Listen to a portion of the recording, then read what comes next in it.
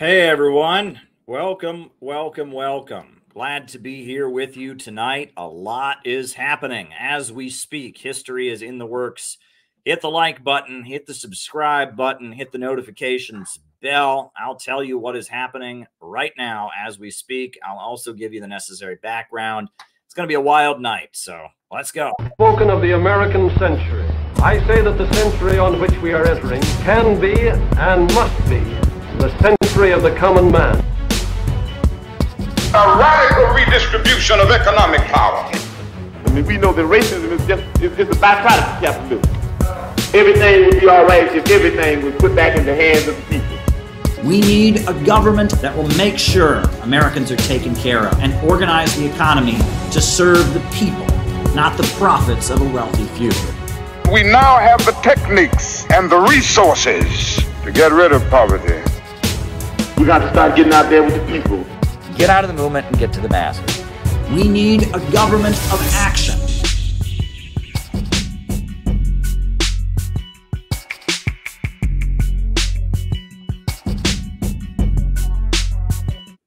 Welcome, welcome, welcome, everybody. So glad to be here with all of you tonight. Hit the like button, hit the subscribe button, hit the notifications bell. We are going to talk about what's happening. So the way this works, for those of you who may not be familiar with these live streams, I give my opening remarks. That's about world news, events, etc. Then from there, we do a roll call. We find out who is on the other side of the camera, who's watching. Then from there, I answer your super chat questions for the rest of the night. So if you have something you want me to talk about in the second half of our show, you're watching here on YouTube, send me a super chat. You're watching on Rumble, send me a Rumble rant. You're watching on the Rockfin, send me a Rockfin tip. But the second half of the show is just me responding to all of you. And the last couple nights, it's gone a long time. I've been given long answers to questions, and it's been great. So keep it coming, folks. Get me talking. Use me as your consultant on world events. I am here to engage with all of you. This show is not just me talking. If I just wanted to talk, I would film it and upload it afterwards. It's about you. It's about the audience. It's about the conversation that we have in the community that we have here. I'm already seeing familiar faces in the chat. We love the work that we do here. This is a collective product. These streams are very much a collective product. Speaking of which, for those of you who are anti-imperialist, if you'd like to join us, we are having a National Center for Political Innovation gathering in the U.S. state of Vermont. And that is coming up. That gathering is coming up. Hold on. Just gotta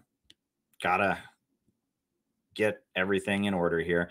That gathering is coming up April 26th through 29th. Let me just share my screen here. There we go. All right. Yes, this is our national gathering, our 4-day educational workshop. It's called Out of the Movement to the Masses. It's in Vermont.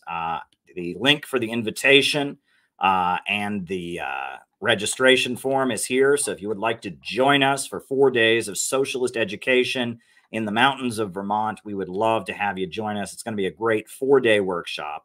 So please join us. You know, we got Samuel. He says he's going to be the new recruit at the gathering. Glad you're going to be there, Samuel. I hope you already registered. And if you haven't registered yet, I'm dropping the link on Rumble. I'm dropping the link on Rockfin. And you can also, you can see the link down below in the description. The event is open. We generally, you know, we do have to have you register. We want to talk to you before you come. But that's happening. So just wanted to remind everyone of that. Now, quick reminder, the way we do things here, opening remarks about world events, what I'm going to talk about for tonight. And then from there, we do the roll call. I call folks out as I see them, names and locations, names and locations. And then from there, I answer your super chat questions for the rest of the night. So send in the super chats. Give me something to talk about in the second half of our show. I'm going to jump right in to my opening remarks for tonight because a lot of exciting things are happening. And I don't think people realize the gravity of what's happening. So I'm going to jump into my opening remarks. Folks, the supreme leader of Iran, Khamenei, who's the leader of the Islamic Revolution. He's not the president of Iran. He's like the Pope of Iran. He's the religious leader. The president is Riazi, Ibrahim Riazi. He's the elected president, but the supreme leader is the leader of the Islamic Revolution. He's the person to whom the Islamic Revolutionary Guards are accountable. He is the head of the Guardian Council, and he is the guy who guides Iran's revolution to stay true to its Islamic, anti-capitalist, and anti-imperialist principles.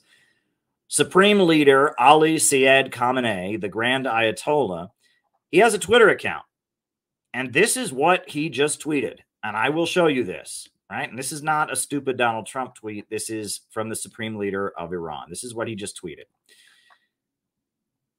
With God's help, we will make the Zionists repent for their crime of aggression against the Iranian consulate in Damascus. That's what he just tweeted.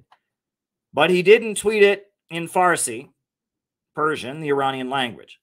He did not tweet it in Arabic, the language spoken by many of the countries in the region.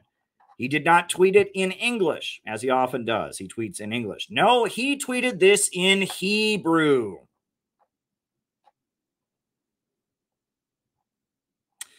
He tweeted this in Hebrew, folks. As Jenny Lynn says, we know who he's talking to. This tweet came in Hebrew.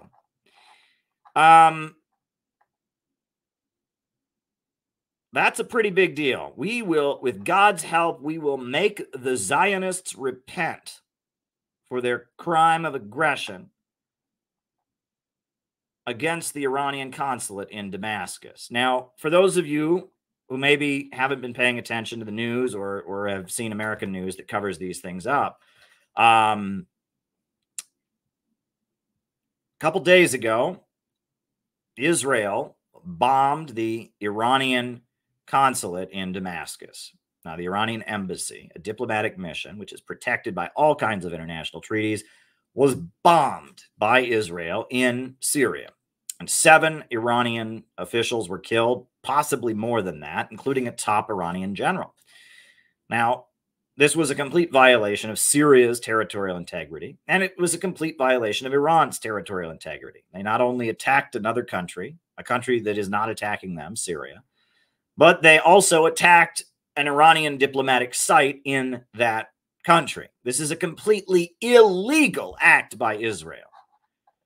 And this comes on the heat of Israel murdering a group of medical volunteers, right? We remember that there were some medical volunteers, that were also recently ruthlessly murdered by Israel. So Israel is on a killing spree at this point. They are just breaking international law left and right, trying to provoke all-out war with Iran. That's happening right now, folks. And we just now have this tweet from the supreme leader of Iran saying something's going to happen. But that's not all.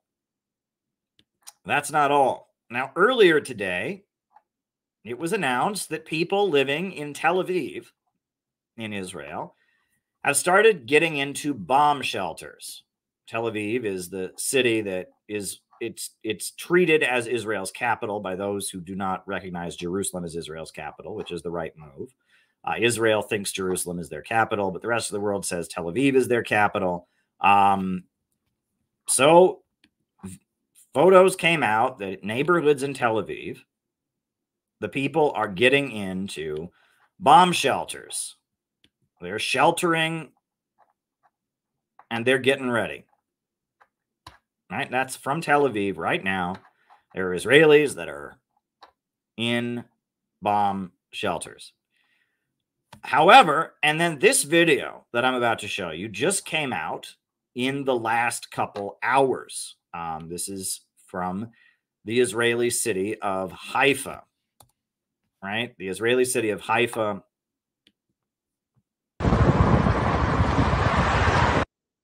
There's a traffic jam as people are piling to get out of the city. People are piling to get out of the Israeli city of Haifa. There's a big traffic jam. Look at all those cars, because they know something's coming. And to top it all off, GPS, right? Global Positioning System. You all know what GPS is. If you drive, you've got a GPS in your car. GPS has been jammed for all of Israel. Suddenly, GPS don't work no more in Israel. Israel somehow magically turned off GPS right now.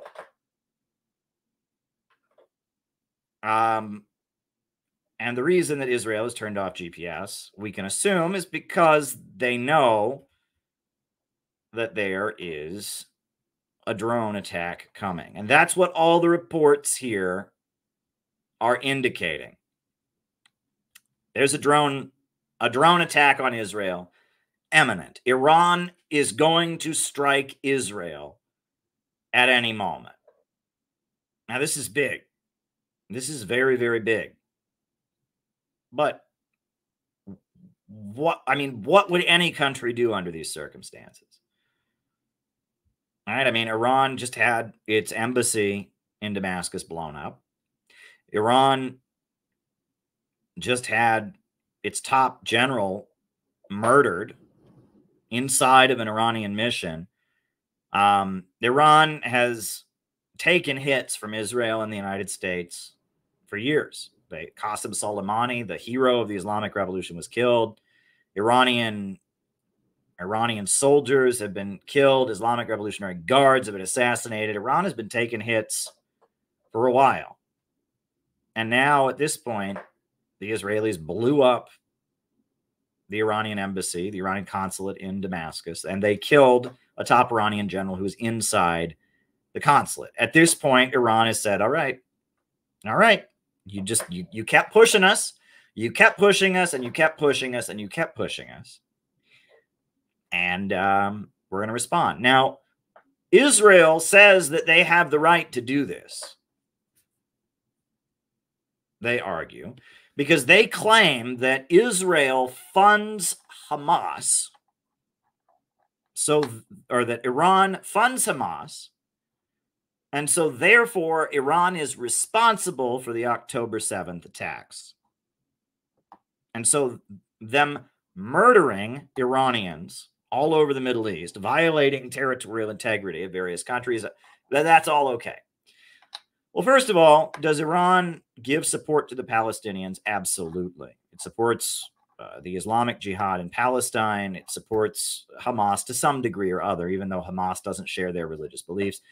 But there is absolutely no evidence that Iran was involved in planning the October 7th attacks. Iran was just as surprised by October 7th as Israel was, right? They didn't know it was coming. There's no evidence that Iran planned October 7th. They wouldn't do that because they're not, they don't have that kind of relationship with Hamas. Iran supports what the Palestinians did on October 7th. And, it does fund the Palestinians to some degree or other. But the idea that Iran is responsible for October 7th, that's not logical. It doesn't add up. A lot of countries give aid to Hamas, right? Hamas's headquarters are in Doha, in the United Arab Emirates. And Saudi Arabia gives support to Hamas. Hamas gets support from Qatar and Turkey, and many, many countries around the world give Hamas some kind of financial support. All of those countries are not responsible for October 7th. And Iran is not any more responsible for October 7th than any other country that supports the Palestinian resistance. So the idea that Iran is responsible for October 7th, and so therefore Israel has the right to murder Iranians in Syria, murder Iranians in Iraq, murder Iranians in other parts of the world. Israel has the right to violate Syria's territorial integrity. Israel has the right to destroy diplomatic consulates. Doesn't work that way. Doesn't work that way. And the United States, it won't condemn what Israel did, but it's not even trying to say that what Israel did to Iran, to the Iranian consulate, is justified, because there's no legal basis for this. An act of terrorism happens in your country, and you argue that the terrorists are somehow possibly linked to some other country. So you then blow up that country's embassy in another country. No. There's no legal basis for any of this, right? No legal basis for any of Israel's actions.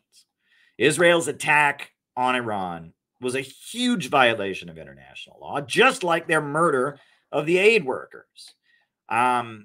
Now, another bit of information is we understand that the Israeli embassy in Azerbaijan has just been evacuated.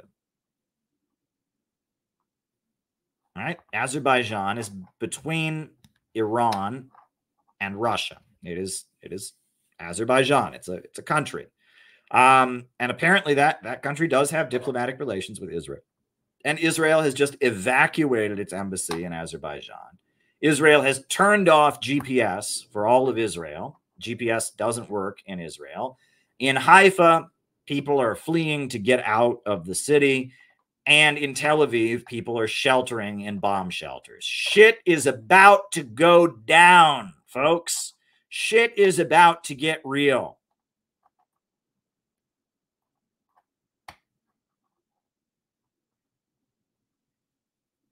Shit's about to get real, folks.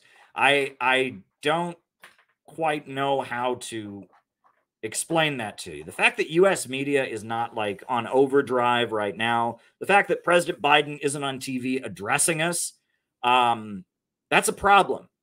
Because you do realize that if Israel is struck by Hamas, the United States has an understanding with Israel that they're going to protect Israel. And at that point, World War III starts.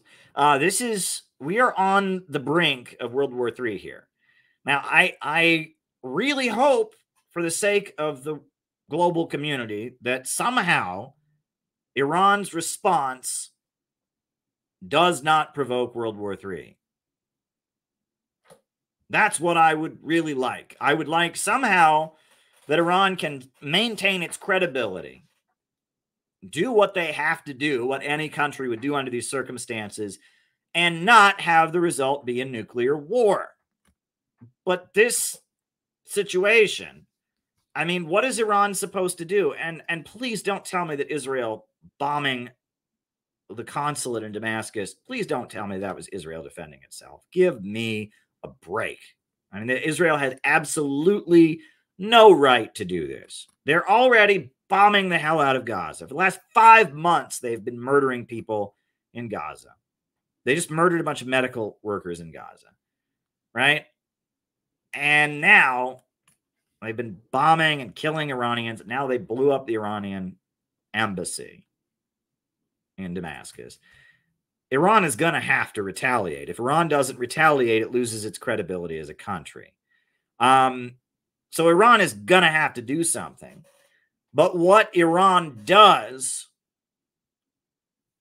how does Iran respond, not lose its credibility as a country, and nukes don't go off, right? Because Israel has nuclear weapons. The United States has nuclear weapons. Russia and China, that are aligned with Iran, have nuclear weapons. I mean, I am genuinely worried about the fate of humanity tonight. And I mean, Iran has to do something. And you can say, oh, Caleb, you're sympathizing with terror. Shove it. Iran is doing what any other country could do. Could you imagine, right? If an American embassy was blown up by some other country and 7 Americans, including a top U.S. Army general, was killed inside of it, do you think that the USA, and it was done by a country, not a terrorist group, a country did this and openly did it? Do you think for a minute that the United States wouldn't retaliate? I mean, any country in this circumstance has to retaliate. Iran has to retaliate, okay? There's no way for Iran not to retaliate, okay? It's just Iran is going to retaliate, okay? And the thing is, I don't know what Iran is going to do. I mean, drone attack is what I'm seeing everywhere. People are expecting an Iranian drone attack to happen in the next few hours. You know, I don't know what Iran is going to do, but Iran's going to do something. But what I do expect is that American media is going to go into an overdrive about, oh my God, these poor Israelis were killed. If there's anyone with an American passport who dies, oh my God, Iran murdered an American. It's like, guys, you do realize where this came from, right? It's just like with the war in Ukraine. They call it Russia's war of choice, their unprovoked invasion. Do you know anything? I mean, and that's how mainstream media is. Things just fall out of the sky. And when Iran retaliates, and that's why they're not talking about it right now. Because when Iran retaliates, they want to make people think that Iran just randomly attacked Israel. And that's not what happened.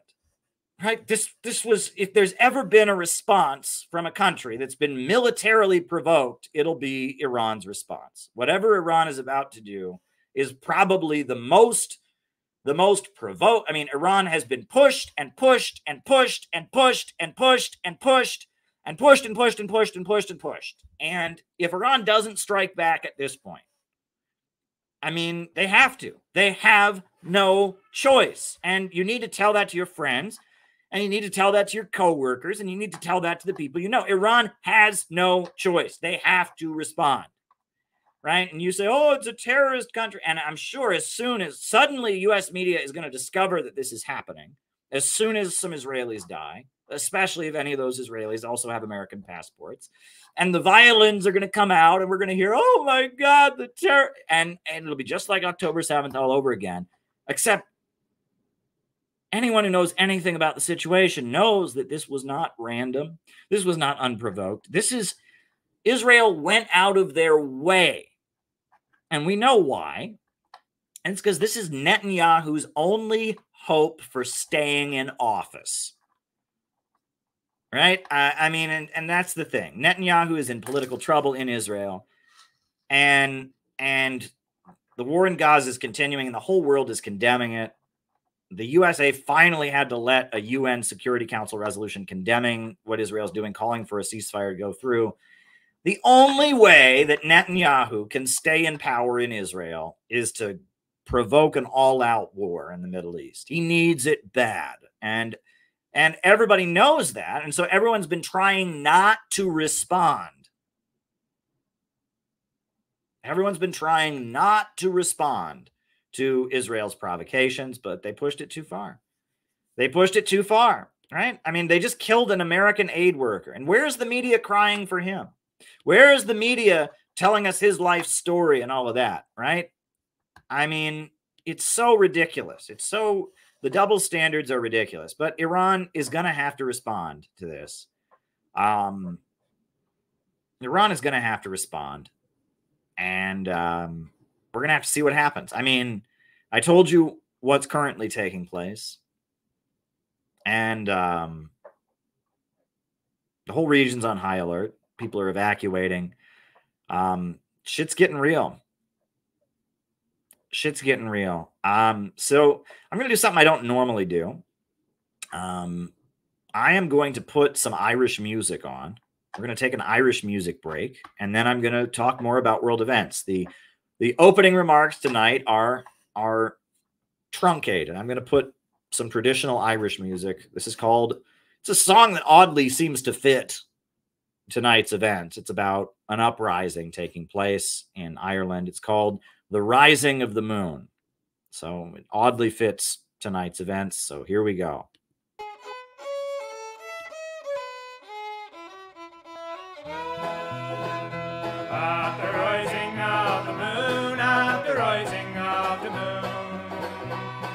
Pike upon your shoulder at the rising of the moon. And come tell me, Sean O'Farrell, tell me why you hurry so. Hush, you bugle, hush and listen, and his cheeks were all aglow.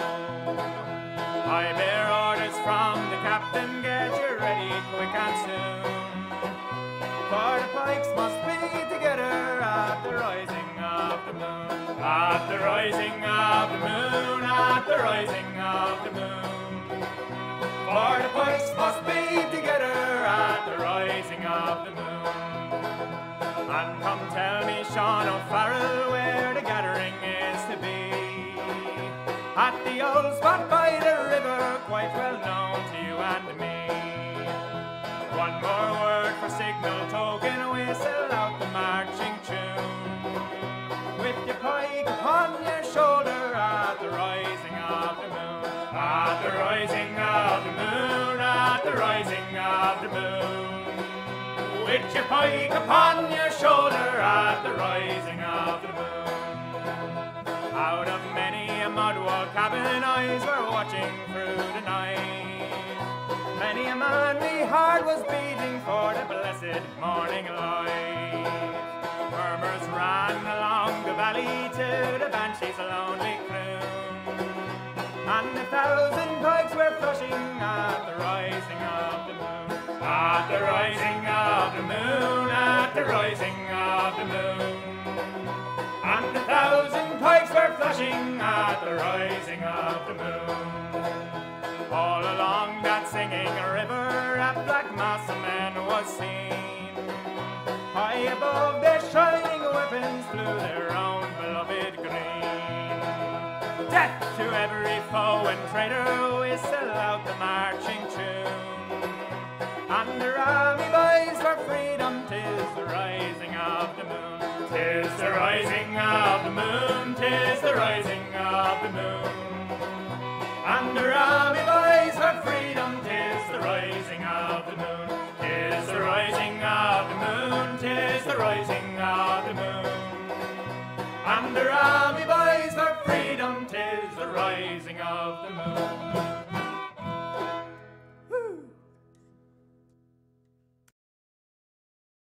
All right, so we're basically waiting for Iran's response. We're waiting to see what Iran does to Israel in response to the brutal attack that Israel carried out, and we're waiting to see what the response of Israel to that attack is, and how the world responds to this. That's basically what we're waiting to see. Iran is going to retaliate, and at this point, we will see how Iran retaliates, and from there, we will know the situation. And we know this could very easily spin completely out of control. We're just going to have to see.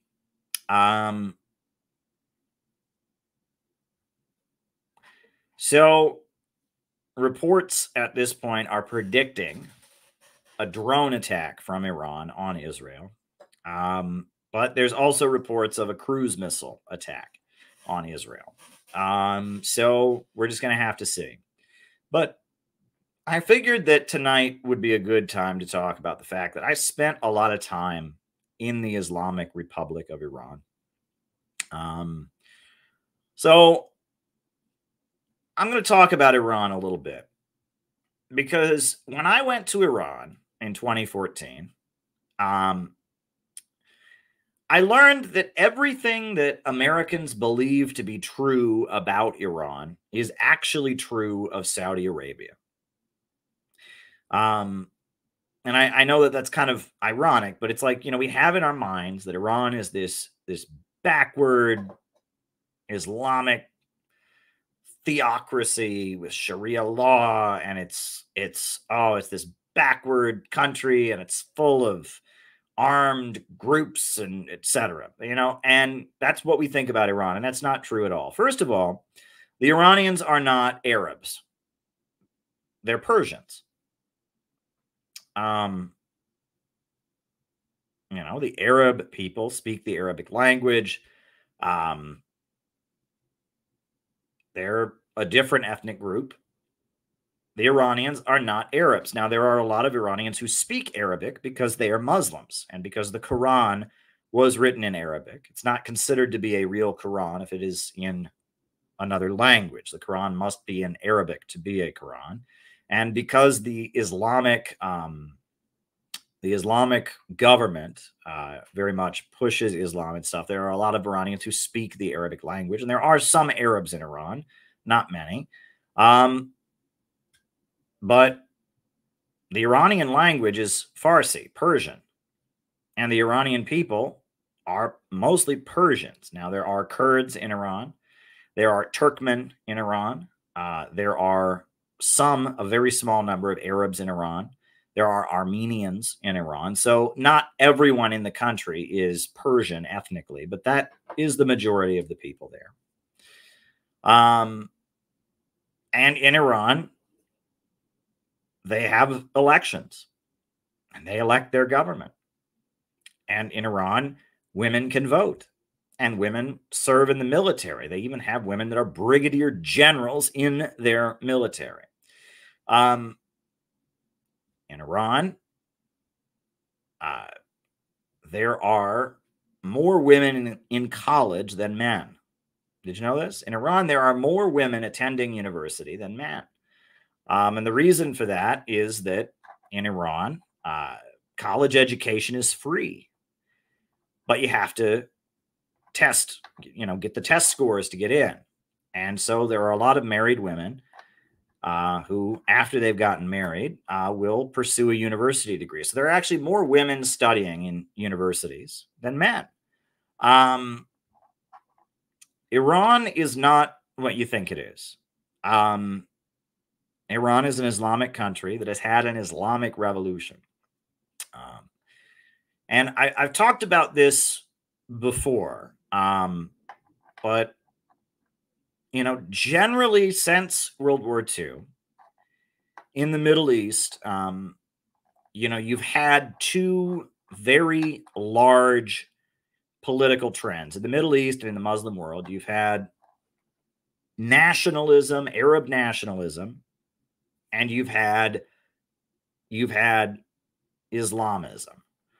And Arab nationalism is secular in its nature, and it tends to be associated with the military of countries. And Islamism is highly religious, and it tends to be associated with small business owners. And it is the small business owners, the lower levels of capital, many of whom are not from the predominant ethnic group, but are deeply religious. They tend to be the basis of Islamism, and military leaders of Arab descent tend to be the basis of Arab nationalism. Now, Iran is not an Arab country, so this doesn't apply to Iran, but Arab nationalism, Ba'athist Arab socialism, the ideology of Abdul Nasser in Egypt, Gaddafi in Libya, the ideology of Saddam Hussein in Iraq and Bashar al-Assad in Syria, that movement began with what they called patriotic officers. And it would be people in the militaries of these countries who would they would have a coup, they would overthrow the king. It was usually a monarch that was backed by the United States or the British Empire. And he would be overthrown, and the military would take power. And the military would align the country with the Soviet Union and start to try and move toward a socialist economy. That's what happened in Egypt. That's what happened in Iraq. That's what happened in Syria. And in Egypt, you had the government of Abdul Nasser that was Arab socialism. He led the patriotic officers. They seized control of the Egyptian government. They aligned with the Soviet Union. The Soviet Union built the largest power plant in the Middle East, the Aswan Dam, and electrified all of Egypt. And they were aligned with Egypt and with the Soviet Union. And in Egypt, there was a religious movement that started in the 1920s. And it was an anti-communist religious movement that was in awe of America. And that religious movement was called the Muslim Brotherhood. And it was led by an Islamic cleric who visited the United States in the 1920s. And he believed that America, the United States, despite not being a Muslim country, was more in line with Islam than the Middle East was. He argued that the Middle East was corrupt, the Middle East was backward, but he argued that the vision for Islam was enacted in America, because in America we believed in capitalism. In America we had morals and moral legislation, and in America all the different races and ethnic groups were together. There was no one ethnic group, and so the Muslim Brotherhood was formed as a religious movement in Egypt, that said it's not about Arabs versus non-Arabs, it's about Islam. Everyone just needs to embrace Islam and do the right thing. And communism is our greatest enemy, of course, because communism is atheistic. It says that there is, no God. It's an atheistic movement. And communism seeks to build a just society with the state, and using the state to build a just society. Whereas in reality, we need people to just embrace Islam. We need people to embrace Islam, to pay a zakat or a tax to care for the poor, and that we don't need the state. Furthermore, many of the people that were sympathetic to the Soviet Union and communism in Egypt were Arab nationalists. And they argued that it doesn't matter your religion. If you're an Arab Christian, if you're an Arab atheist or whatever, we're for the Arab people, and we should build unity on the basis of being Arabs.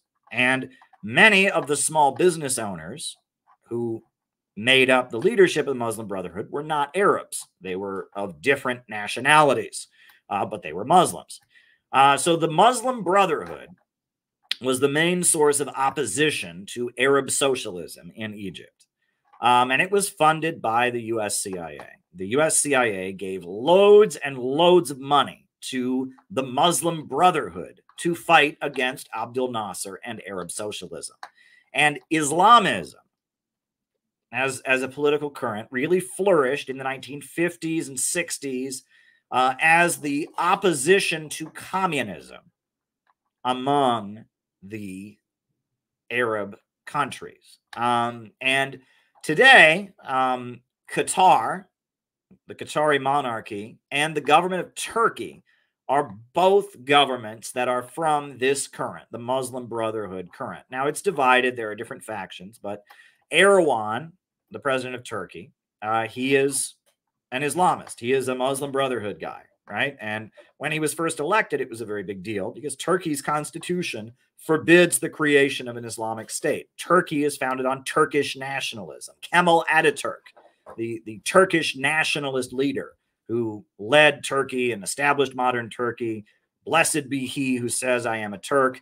Kemal Ataturk forbid anyone to discuss creating an Islamic state. It is against the Turkish constitution to advocate building an Islamic state. However, there was a movement in Turkey to create an Islamist government, and it was led by a guy named Gulen, Fethullah Gulen. And Fethullah Gulen was a Muslim Brotherhood guy who was a CIA asset, most likely. He was funded by the CIA, and he actually owns Test Prep, right? If you have teenage kids who take, test prep books for the SAT or the ACT, the company that prints them is most likely a company that is owned by the Islamists, by the government of Fethullah Gulen.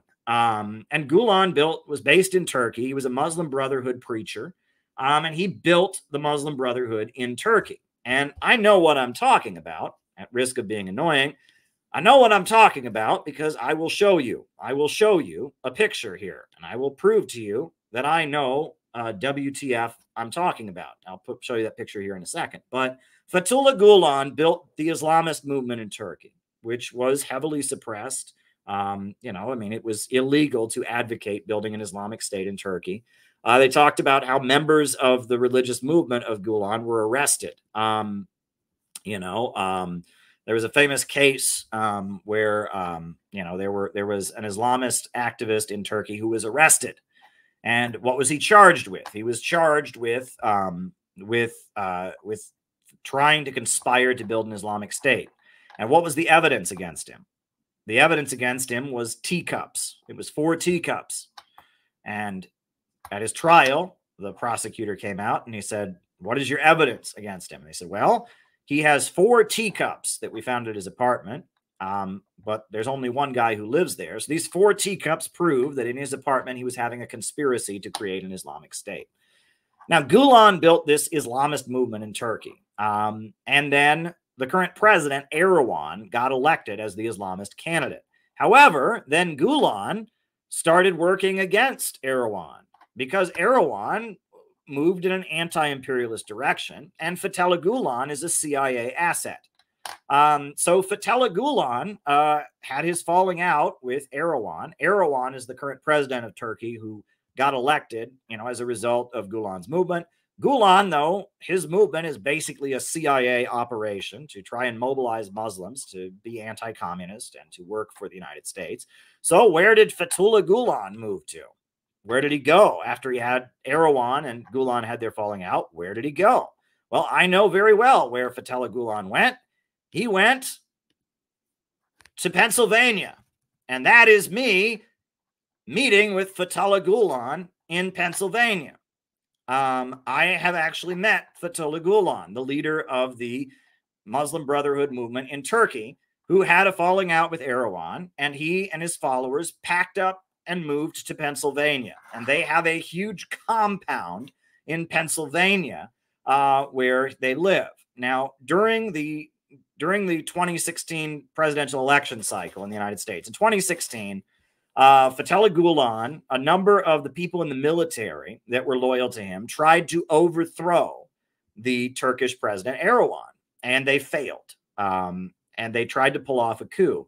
So after the coup in 2016, Gulen had a press conference at his compound in Pennsylvania, and I actually got to visit the compound. So I have met Fethullah Gulen, and I got to tell you, this compound, if you went there, you would have no idea it's the United States, right? I mean, it looks like you're in a Muslim country.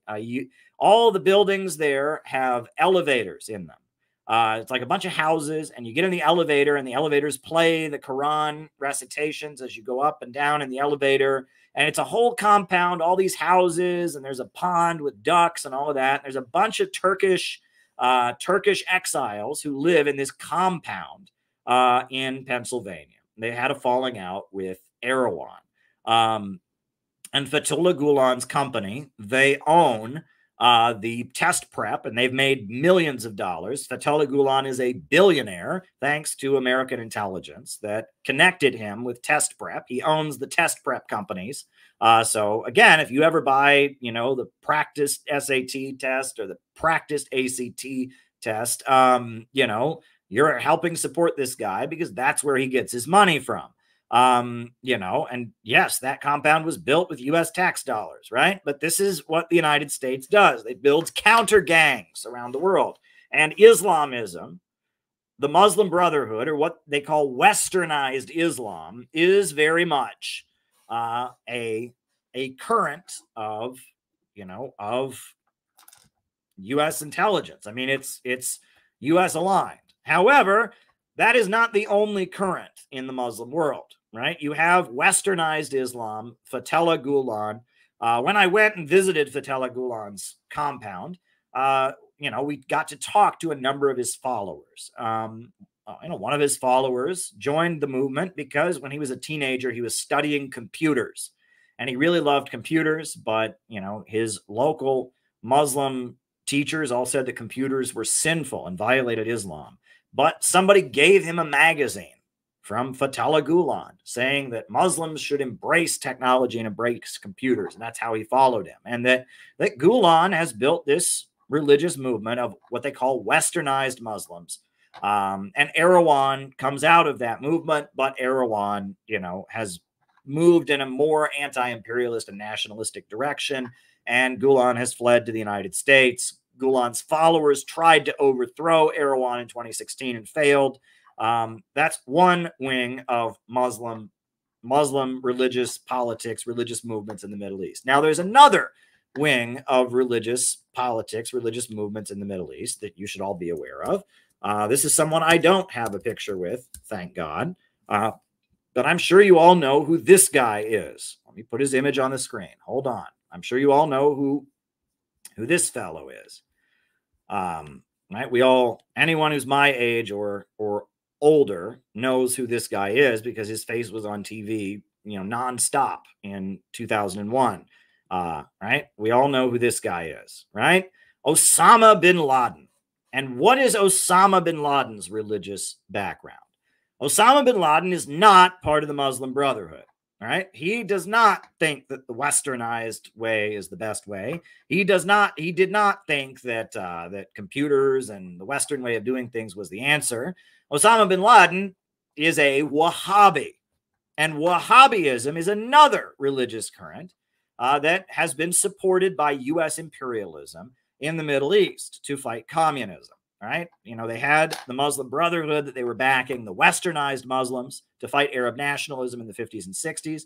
And then in the 1980s, really in the late 70s and early 1980s, Saudi Arabia had a lot more money because of the OPEC boycott, and the oil prices went up. And Saudi Arabia was aligned with the United States against the Soviet Union. And Saudi Arabia, Saudi Arabia is a U.S. aligned country that buys huge amounts of weapons, and Osama bin Laden is the son of Saudi Arabia is an absolute monarchy, no elections, it's an absolute monarchy. Everything in the country is the property of the king. And in Saudi Arabia, there is a company that has a state monopoly on construction. Right? It's the only construction company that legally exists in Saudi Arabia, and it's called Bin Laden Construction. It is the only company, that can do construction in Saudi Arabia. Right? It's a state monopoly. If you build anything in Saudi Arabia, you have got to hire Bin Laden Construction to do it. So the family that owns Bin Laden Construction, they're rolling in it. Bin Laden Construction Company, billion dollar company, right? They've got a state monopoly in construction. Osama bin Laden was from the Bin Laden family, from the construction family, one of the wealthiest families in Saudi Arabia. And he was a religious fanatic. And, a rich kid from a very wealthy family, but he got into Wahhabism, right? Saudi Arabia is based on a different interpretation of Islam, not the westernized interpretation, but the interpretation of Islam called Wahhabism. And Wahhabism argues that the form of government that existed in the time of the Prophet Muhammad is the most pure, right? And that they want to go back to exactly as things were done in the time of the Prophet Muhammad.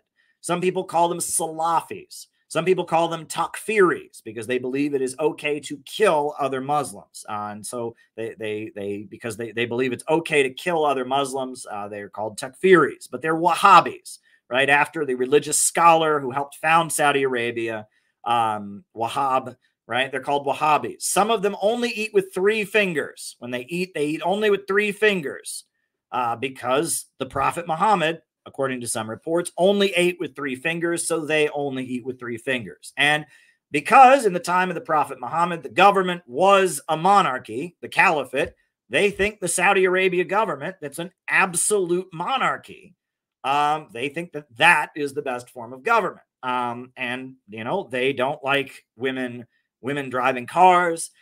They don't like women riding bicycles. They don't like women being outside of the home. They believe in very, very, very, very liberal use of the death penalty.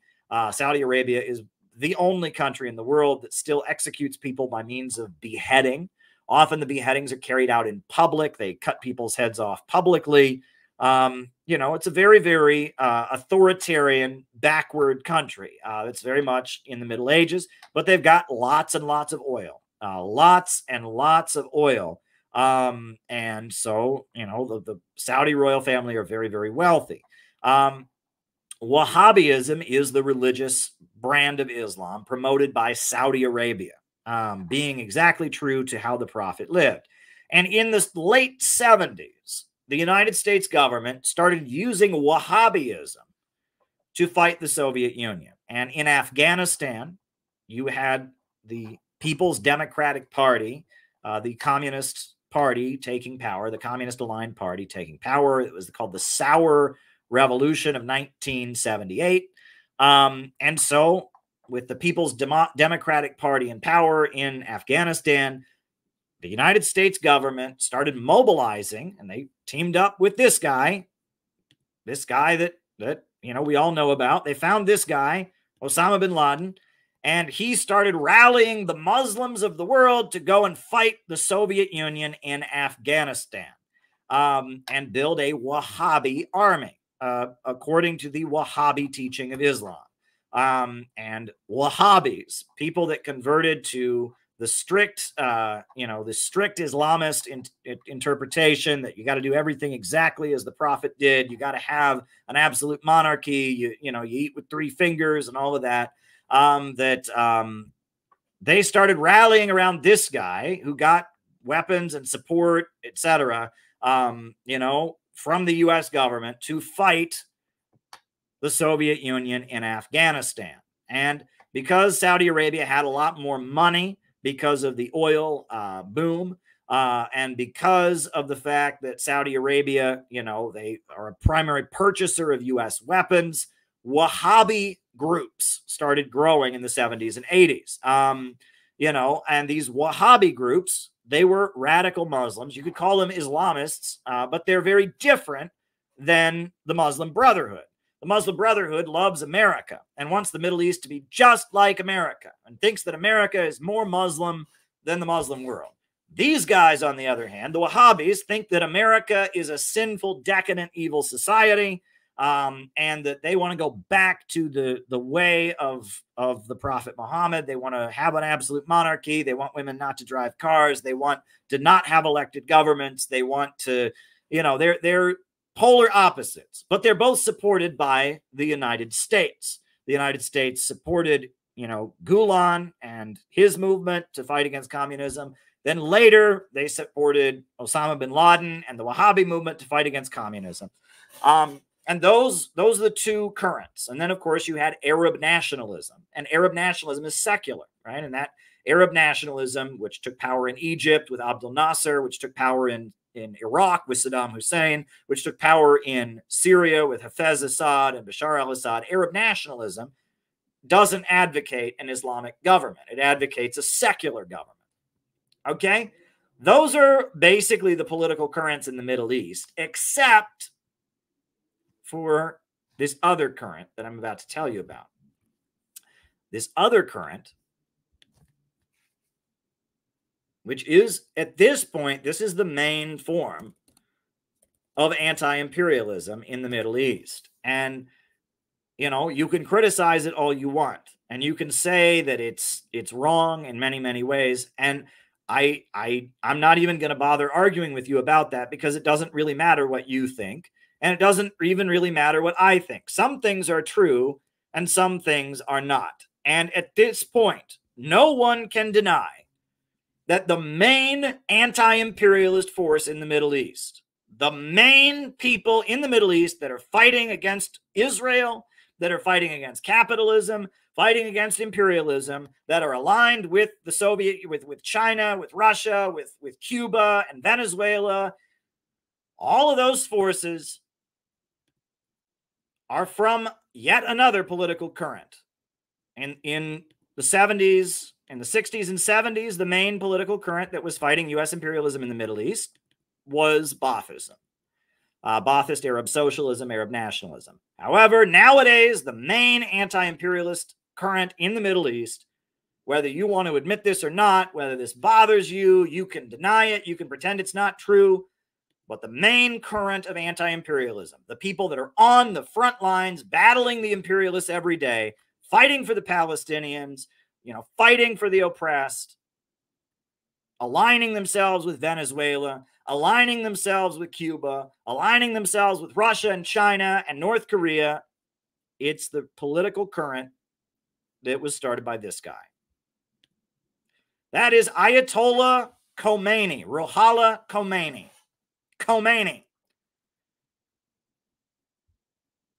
Khomeini was the founder of the Islamic Revolution of Iran. And Khomeini has a very, very interesting religious background. Khomeini was a very prominent Muslim cleric. He was a Shia Muslim cleric in Iran. And he was a conservative, a very, very conservative cleric. And Iran was ruled by the Shah, who was a dictator. So let's back up, right? Iran had a king, a monarch called the Shah, right? It was the Pahlavi family, and they ruled Iran. And when World War II started, they liked Hitler because they said that Iranians are Aryans. They're Persian. Persians are Aryans. They're part of Hitler's master race.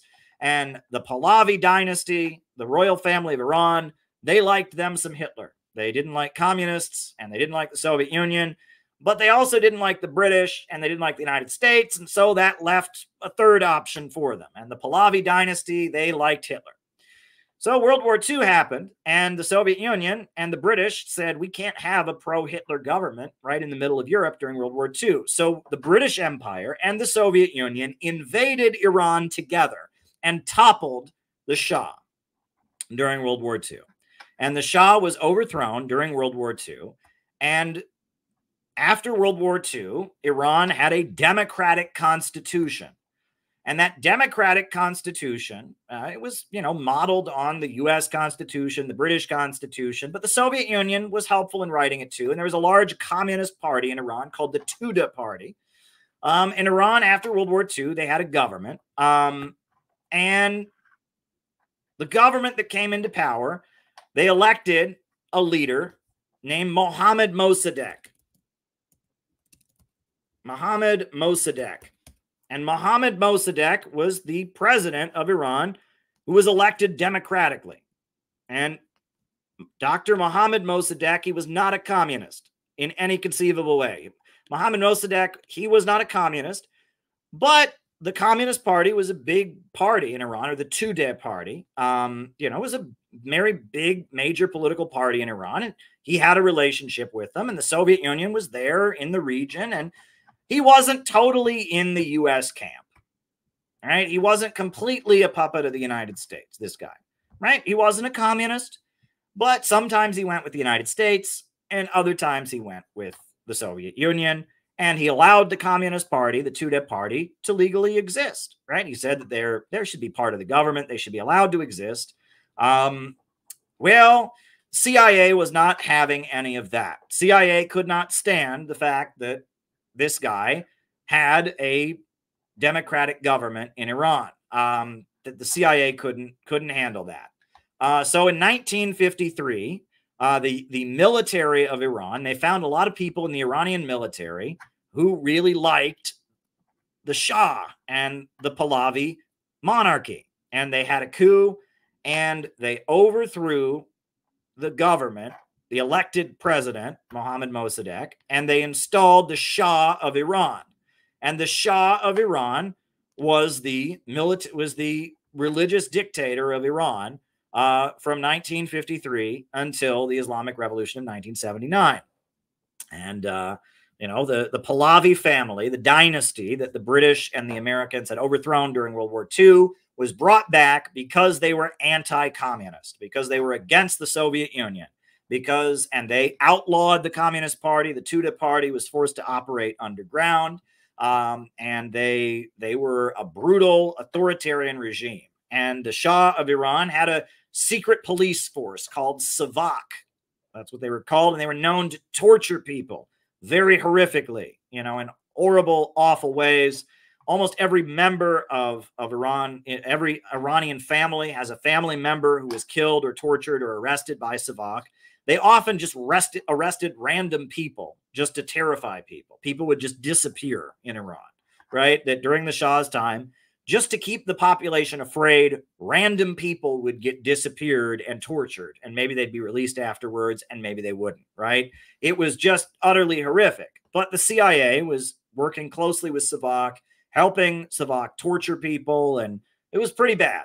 The Pahlavi dynasty, the Shah of Iran, he was very, very, very ruthless. And he was very, very secular, right? A lot of the people in his inner circle were Baha'is, which is a religious minority. And the Shah was pretty secular. He was a secular nationalistic leader, I guess, but he was basically a puppet of the United States.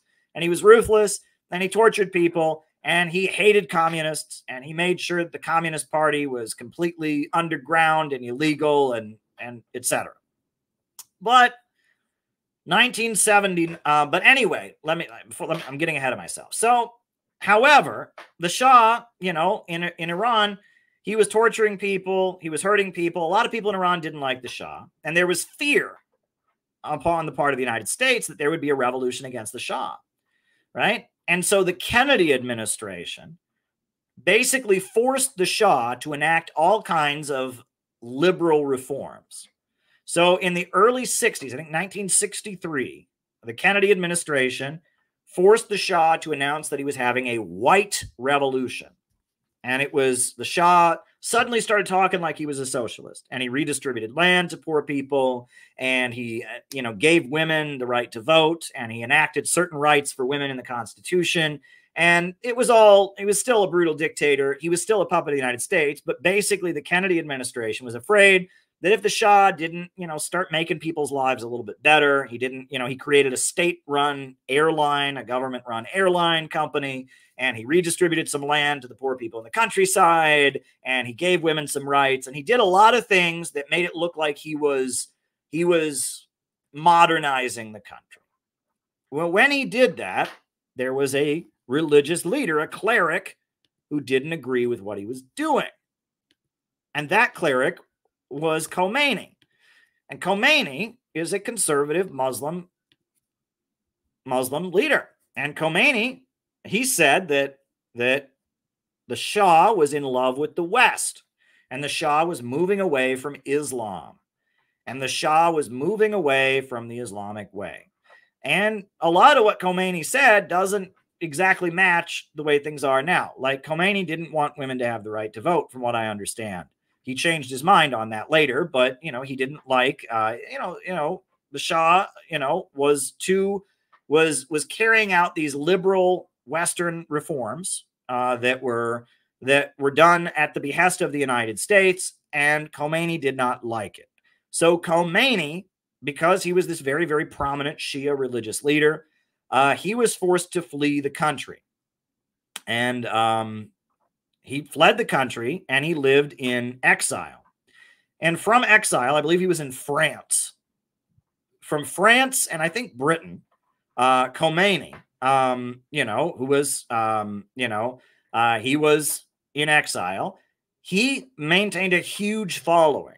And in Iran, there were underground radio stations that would broadcast his sermons. And he did audio recordings. He would record his sermons from Europe, and they would smuggle the tapes back into Iran, and they would play them over the radio.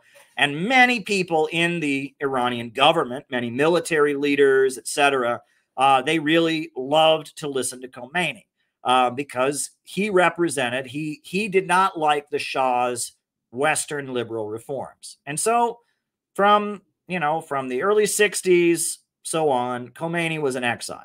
Now, the world started changing in the 1960s, right? In the 1960s, the Vietnam War happened, obviously, and the USA got defeated in Vietnam. And people all over the world were supporting Vietnam and its struggle against U.S. imperialism. Well, Khomeini, despite the fact that he wasn't a communist, he supported the Vietnamese people in their fight against U.S. imperialism.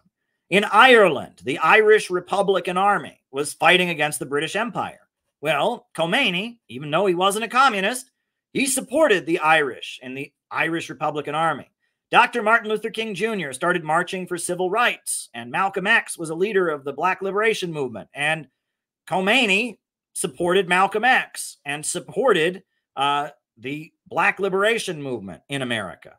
And Khomeini's ideology shifted during the late 1960s, right? He was still a Muslim through and through, still a very, very conservative Muslim cleric, but he was against capitalism and he was against imperialism.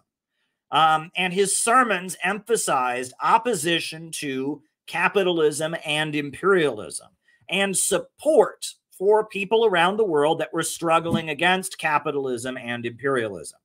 And he talked about black people and their fight for freedom in America. He talked about the Black Panthers. He talked about Ho Chi Minh and the struggle of the Vietnamese people. He talked about the Irish people and their struggle for freedom. He talked about the struggle against apartheid in South Africa, and that his ideology shifted to emphasize anti-imperialism. However, Khomeini was not a communist, and Khomeini began arguing that the focus should be on neither East nor West. That was the slogan he used, neither East nor West. And he warned about the danger of nuclear weapons. He said that if nuclear war was evil, nuclear weapons were evil, and that the East and the West, the Soviet Union and the United States, were threatening the world with nuclear war, and that Iran wanted neither of those things. And what they wanted was not capitalism, but Islam. And that was the slogan he used. Not capitalism, but Islam, right? Neither East nor West. Not capitalism, but Islam. And war of poverty against wealth. War of poverty against wealth. Those were the three slogans that he used. And he built this movement that was against imperialism, against capitalism, very religious, but also against communism, because communism was atheistic, because communism was aligning with the East and with the Soviet Union, and communist countries had nuclear weapons, and he was against nuclear weapons, so he was for neither East nor West. And he referred to America as the Great Satan, or Shaitan-e-Bezorg, the Great Satan. And he said that Israel was the Little Satan, which meant that Israel worked for the Great Satan, right? Israel was the Little Satan deployed by America to attack the people of the Middle East. And he condemned American economic and military imperialism, but he also condemned what he called Soviet social imperialism, which that's the same word that the Chinese used, but he meant it differently. He said that the Americans, they militarily attack countries and they economically exploit countries, but the Soviet Union, they force their culture onto countries. They force countries to move away from Islam. They force their secular way onto things. So we reject Soviet social imperialism and we reject American military and economic imperialism. Neither East nor West. War of poverty against wealth. Not capitalism, but Islam. And he had this big movement of followers. And we all know what happened. There were protests against the Shah, and those protests against the Shah were brutally suppressed, and a lot of innocent people got killed. And it was a very brutal massacre of protesters that happened. And so the Shah of Iran declared a national holiday of mourning and tried to calm the public down in response to the protests.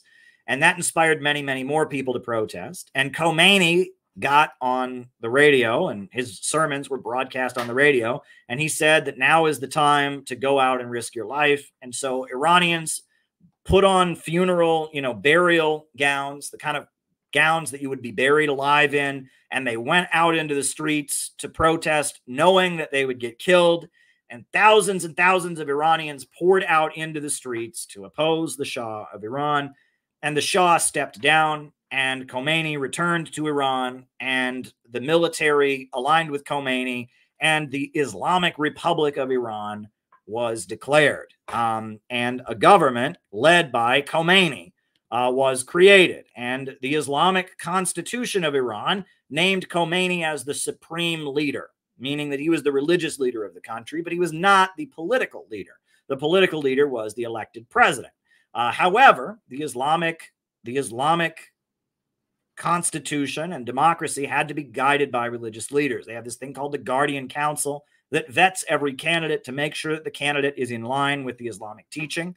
There are different political parties, etc., but they follow the supreme leader, and the Khomeini, his teachings and his ideology is the basis for the government, and his Guardian Council approves or disapproves the candidates, but they do have elections, etc. and they created the Islamic Republic of Iran. And all over the world, especially in the Middle East region, Shia Muslims went crazy because they believed that, I shouldn't say they went crazy, but they got very, very excited because they believed that this was, this was the end times. And Khomeini began calling himself Imam Khomeini, which many people thought was a hint that he was the Mahdi, that he was the final Imam, the last Imam to bring in the end times. And so all over the Middle East, Shia Muslims went out and rebelled. And in Saudi Arabia, they seized Mecca. And the Shia Muslims of Saudi Arabia seized the holy city of Mecca. And there was a big battle for control of Mecca between the Shia Muslim revolutionaries inspired by Khomeini, who seized the city, and the Saudi government. It ended with a very brutal massacre, a lot of beheadings. In Pakistan, there were uprisings by the Shia. In Lebanon, there were uprisings by the Shia. All over the Middle East, Shia Muslims rebelled because they thought the end times were coming. They thought that this was going to be the end of the world. They thought that he was the Mahdi, etc. Now, also inside of Iran, it wasn't clear, right? So Iran had just toppled the Shah, the U.S.-backed dictator. Khomeini and his government had just set up shop. But there were a lot of people. They were not the only faction in Iran. Okay, so you had you had the government of Khomeini, but then you also had a number of communist groups in Iran that existed, right? And they all, they had all been trying to overthrow the Shah, but now they had to figure out what they were going to do about Khomeini, because Khomeini was the new government. And so, you had the Tudeh party, which was the Communist Party, the Soviet-aligned Communist Party. And they ran the labor unions in the cities, and they were supporting the Soviet Union. And they supported Khomeini because they said, hey, this guy is an anti-imperialist. This guy is he came to power, and they supported Khomeini. They even formed an activist group. I think it was called Students Who Take the Imam's Line. They supported Khomeini because they're like, hey, he's anti-imperialist. He's not pro-Soviet like we are, but we'll support him, and hope that he becomes more friendly to the Soviet Union. Then you had another group called the People's Fedayeen Guerrillas, and they went to the countryside and tried to launch guerrilla warfare. They were Maoists. They were inspired by Che Guevara. They were, more radical than the Communist Party. And they thought that Iran needed to have rural people's war. They needed to go in the countryside. And so they were trying to form some kind of armed revolution in the countryside. And then there was another group that was called Mujahideen Khalq, MEK, which means the People's Holy Warriors. And they were Islamic communists, they called themselves, Mujahideen Khalq. But they weren't really Muslims, because Muslims believe that the Prophet Muhammad is the last prophet on earth. However, these folks, they worshipped their leader, Masoud Rajavi. And Masoud Rajavi, this is their leader, Masoud Rajavi, he said that he was a prophet. And so if you believed in Masoud Rajavi, you can't be a Muslim, because Muslims say there's no prophets after the Prophet Muhammad. Well, they believed that this guy, Masoud Rajavi, they thought that he was a prophet, and that he was the combined reincarnation of Lenin and Jesus and the Prophet Muhammad in one body, and that he was going to usher in a global communist and Muslim revolution, and that he was the Mahdi. He was the end times. He was leading that. And so the Mujahideen Khalq was this weird Islamic, I guess they called themselves Islamo-Marxist cult. They weren't Muslims. They were, I don't know what you want to call them. They were a strange religious sect that was pro-communist that worshipped this guy. And they worshipped this dude. And they existed. And at first they supported Khomeini because Khomeini was anti-imperialist. And Khomeini had appointed a cleric who was friendly to them, who talked to them and would invite them to his office to talk to him. So at first they liked Khomeini.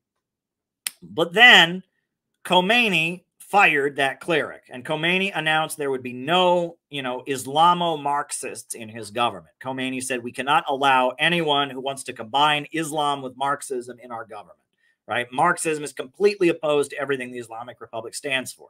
So Khomeini he purged the government of all pro-Marxist or pro-communist clerics. So because of that, the Mujahideen Khalq decided to go on a killing spree. And they killed all kinds of people. And they bombed the Iranian parliament and killed 81 members of parliament. Can you imagine this? That would be like, like the U.S. Congress being bombed and 81 members of Congress being killed. I mean, it's insane, right? We get mad because, some conservative, right-wing guys ran around and, farted in Nancy Pelosi's desk or whatever. I mean, it's like, they blew up the parliament and killed 81 members of the parliament. They bombed and killed all kinds of innocent people. Mujahideen Khalq was this very violent group, and everything they did in the name of communism. Also, Iraq, which is Iran's neighbor, was led by, Saddam Hussein.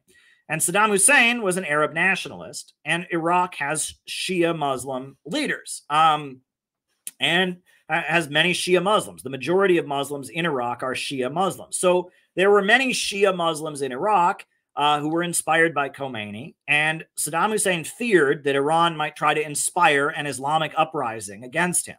So Saddam Hussein invaded Iran, and Iran was invaded by Iraq, and Iraq was very friendly with the Soviet Union. It was an Arab nationalist government. So Iraq invaded Iran. So Iran is fighting off an Iraqi invasion. Plus, they've got this crazy, Mujahideen Khalq group that claimed they were communists or whatever, and so in that atmosphere, there was a very, very big crackdown on communists in Iran. It was basically illegal to be a communist because communists were considered to be aligned with Iraq. It was invading. The Mujahideen Khalq communist group had blown up the parliament and killed all kinds of people. And so the communist parties were basically forced to dissolve. And at that point, many communists fled from Iran because it was illegal to be a communist. And many were tortured, many were executed, many were arrested. What's interesting is the Soviet-aligned party, the Tudeh party, they formally dissolved as a party, and then they formed like a religious party that would like carry out the function of the Communist Party. I think it was like the Labor Party, something like that. But then they went to the Khomeini government and volunteered to help go after the Mujahideen Khalq and go after the Fedayeen. And so the Tudeh party, in order to try and gain credibility with Khomeini, they helped crack down on the other communist groups. Now, they did this because they saw the other communist groups as being dangerous ultra-leftist radicals. And they did believe that because Khomeini had come to power in an anti-imperialist revolution, Khomeini, was better than what was there before, and they wanted to support him, and they wanted to nudge Khomeini to be more anti-imperialist. So because of that, the Tudeh party kind of functioned as allies of Khomeini, even though they were illegal, which is very interesting, right? They were technically not a legal party, but they aligned with Khomeini against the rest of the left. And they sent their members would pretend to join the Mujahideen Khalq and get information and give it to the police of the Islamic Republic. And they did these things. And it actually, there's a logic to it because Khomeini was an anti-imperialist. He was the leader of the Islamic Republic. And these other groups, the Mujahideen Khalq, were nut job, crazy, ultra-left, extremist, violent terrorists. And the Fedayeen, they were also doing crazy things. And so I think it actually made sense that Tudeh would want to show that they were good allies of Khomeini. And as a way to kind of gain favor with Khomeini, help Khomeini crack down on the rest of the communist groups. And what's interesting is many communists around the world hate the Tudeh party for this. And they say the Tudeh party are traitors and collaborators. But I actually think it makes perfect sense what they were doing. And I mean, MEK, Mujahideen Khalq, has ended up being a pro-Zionist organization that has murdered Iranian scientists. It works for Israel at this point. You know, and all the other groups have just kind of faded into nothing. So, I mean, there's a logic to what they were doing. But regardless, so when Iraq invaded Iran, Iran had to mobilize the whole country to defeat the Iraqi invaders. And so they had the Iraq-Iran war. And the Iraq-Iran war, this was a very ugly war. And during this war, Khomeini had to mobilize the country to defeat the invaders. So Khomeini, even though he preached against communism, Iran became much more socialist during the Iraq-Iran war. And for example, he had to form these things called Basij councils, right? And you can read about them. And I've been to Iran, and I've been to Basij councils and spoken to meetings of the Basij councils, right? He formed this group called Basij, and every community and every neighborhood in Iran has a Basij, and it means the mobilized oppressed. The mobilized oppressed is what they're called. The mobilized oppressed. You know, or the resistance mobilization force, or the organization of the oppressed. There's different translations, but every neighborhood has it. And it's basically, it's a community assembly. It's like the Bolivarian circles in Venezuela. It's like the committees to defend the revolution in Cuba. It's these councils that enforce the goals of the Islamic Revolution. The other thing is he launched what was called a construction jihad, where Iran built thousands of hospitals, thousands of power plants, thousands of steel mills. I mean, it was a mobilization. Can you imagine this? The country's in the middle of a war, being invaded by a foreign country, and at the same time, they're rapidly industrializing. It would be like if Stalin had launched the 5-year plans during World War II. So in the 80s, Iran was like going into overdrive, and the whole population was going out and building and constructing, and all the young men were going out and fighting the invaders. And what Iran achieved under those circumstances was nothing short of a miracle, right? I mean, it was utterly, the fact that Iran, you know, came out of the Iraq-Iran war. I mean, chemical weapons were used against them. You know, the United States was against them. The Soviet Union was kind of helping Saddam Hussein, was kind of against them. I mean, I think the Soviet Union basically wanted the war to end. They were constantly trying to end it, but Saddam Hussein was more their ally than Khomeini was. So they were more or less on Saddam's side, even though they didn't really want to be. You know, and under those circumstances, I don't know how Iran pulled it off, but they defeated the Iraqi invaders. They built the country up. They industrialized and constructed, and they industrialized very rapidly, and they electrified the whole country. And I mean, Khomeini got some shit done, right? And they said it was neither capitalism or socialism. It was the Islamic system, not capitalism, but Islam, right? That's what they called it. Not capitalism, but Islam. They were, you know, they were all about it. They were building a revolutionary movement. And they defeated the invaders. You know, and that's where the Islamic Republic of Iran comes from. Now, after the Iraq-Iran war, Iran moved in a much more conservative direction because the Soviet Union was falling. The Soviet Union was falling.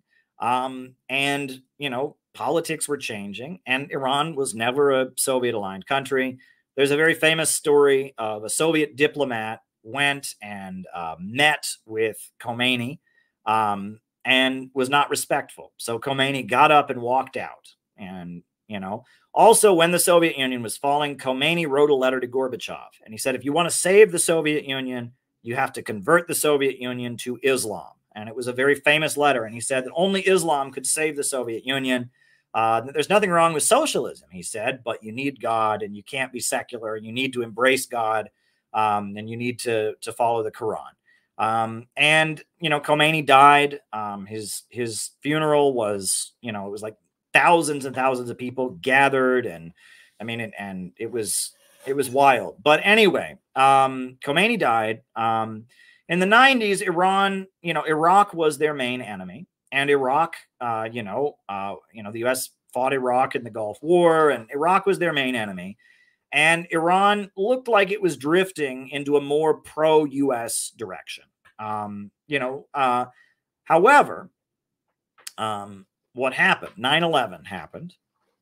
And when 9/11 happened, you'll remember how after 9/11, George W. Bush, he said that he was going to go after the axis of evil. And he named 3 countries as the axis of evil: Iran, Iraq, and North Korea. 3 countries that had absolutely nothing to do with 9/11, right? Iraq was Ba'athist Arab socialism, Saddam Hussein. Iran was the Islamic Republic, Shia Islam. And North Korea is a Marxist-Leninist communist government. But he called them the axis of evil. And then the USA invaded Iraq. And chaos ensued. And there was chaos on Iran's border with Iraq. So Iran elected a president, Mahmoud Ahmadinejad, who became the president of Iran. And the presidency of Mahmoud Ahmadinejad was a turning point in Iranian history. And I am actually going to show you guys. I have never showed this picture on here before, right? But at this point, I don't think there's any reason not to show it. So what the heck? I showed you earlier my picture with Gulen. I might as well show you all this picture. So hold on. Hold on. I'm going to show you all. I'm going to show you all a picture. So I just have to hold on. I'm just going to put a picture here on the screen. All right. Just let me put this picture on the screen. But the presidency of Mahmoud Ahmadinejad, it was a really big turning point in Iranian history, because Mahmoud Ahmadinejad, when he became president of Iran, he did it in response to the fact that you had you'd had the presidency, you'd had the United States declaring Iran to be the axis of evil. The USA had declared Iran to be the axis of evil. And then you also had in Venezuela, you had Hugo Chavez, who'd gotten elected as the president, who was moving Venezuela in a socialist direction. So Mahmoud Ahmadinejad became the president of the Islamic Republic of Iran. And I happen to know a thing or two about Mahmoud Ahmadinejad because I've met him. And that's me with Mahmoud Ahmadinejad. That's me. There's standing next to me is Imam Sultan, the leader of the Nation of Islam, the main Nation of Islam mosque in Chicago.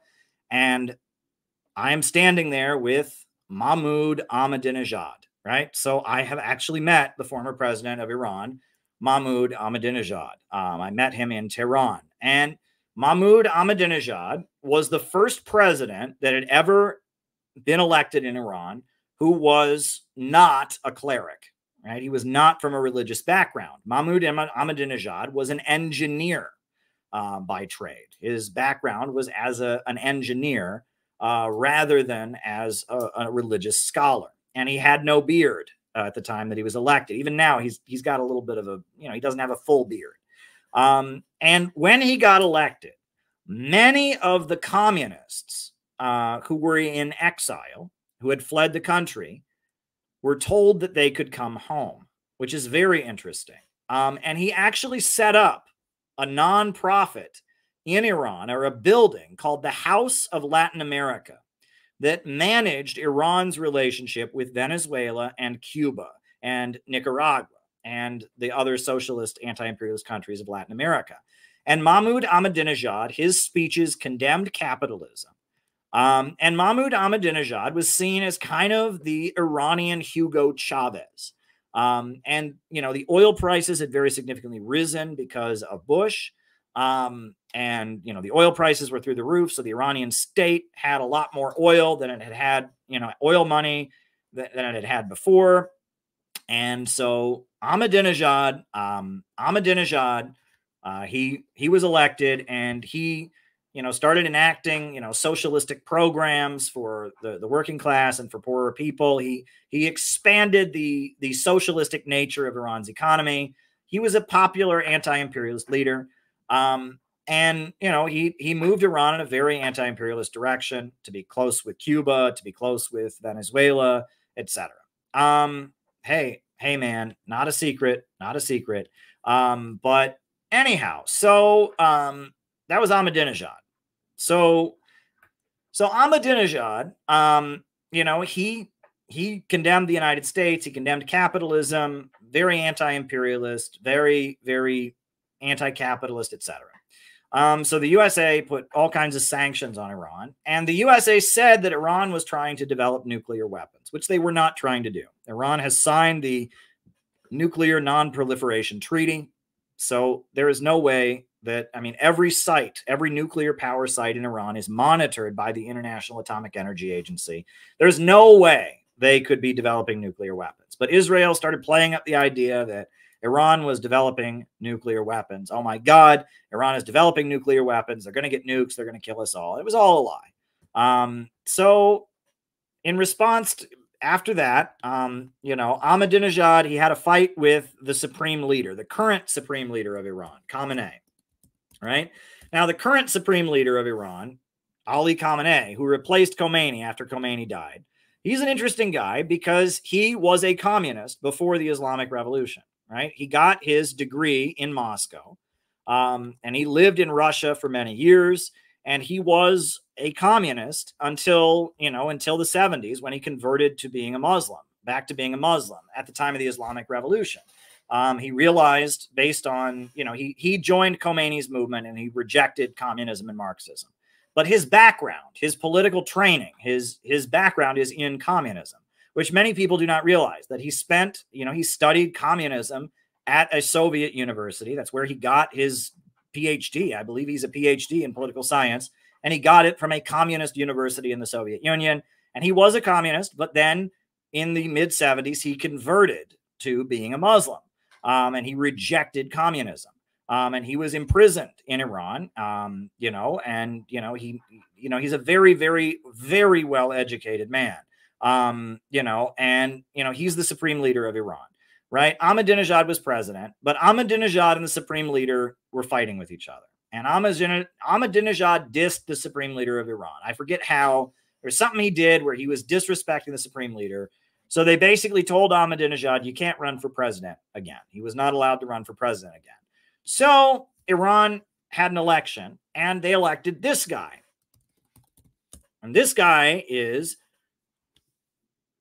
Rouhani, Hassan Rouhani. And Hassan Rouhani, I'll put him on the screen. Hassan Rouhani. Hassan Rouhani, he said that Ahmadinejad is a radical. Ahmadinejad is an extremist. Ahmadinejad is so radical and extreme. He has alienated Iran from the rest of the world. I'm going to get into office, and I am going to negotiate with America. That's what he said. He was a reformist, right? And there are, at this point in Iran, there are two factions. There are the hardliners, and they call themselves the principalists, and that's Ahmadinejad and the current president, Riazi. And they call themselves principalists. The people who don't like them call them hardliners. And then there are the reformists, and the reformists call themselves reformists, and the people who don't like them call them the moderates.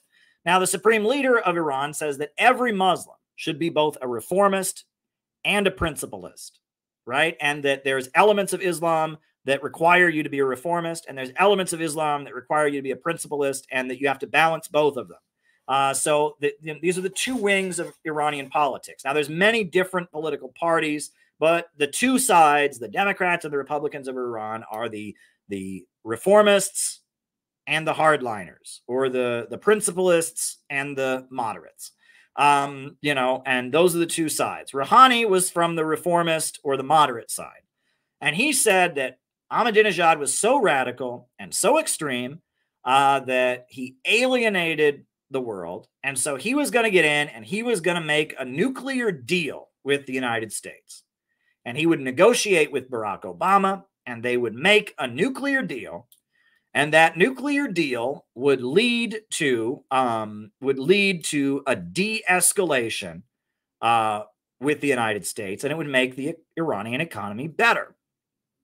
So good for him, right? I mean, that was what he said. So he said, I'm going to get elected and I'm going to make a deal with America, and America will treat us better. And there you go. And he came to the United Nations after he was elected, and he gave a speech where he called for forming a wave, a world against violence and extremism. And he called for everyone in the world to join the wave. And he was just, you know, sugar and spice and everything nice. And we're not extreme and we're not radical. And what I thought was just annoying, when he came to the United Nations, I was there the first time. I was reporting on it for Press TV. And at every press conference he gave, they would ask him if the Holocaust happened. And he would say, yes, the Holocaust happened, but it doesn't justify Israel's crimes.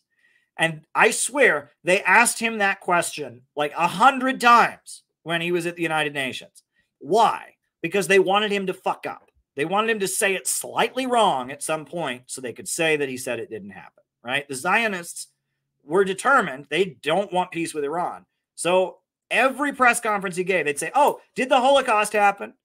And he would say, the Holocaust happened, but it doesn't justify what Israel does. Over and over and over again, because they were hoping that just that one time he would slip and say something slightly wrong and they could announce that he was a Holocaust denier. Unbelievable. Just utterly unbelievable. And I watched this and I'm just like, are you kidding me?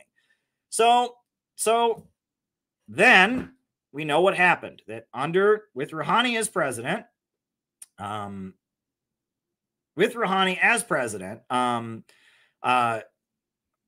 they sent this guy, Javid Zarif.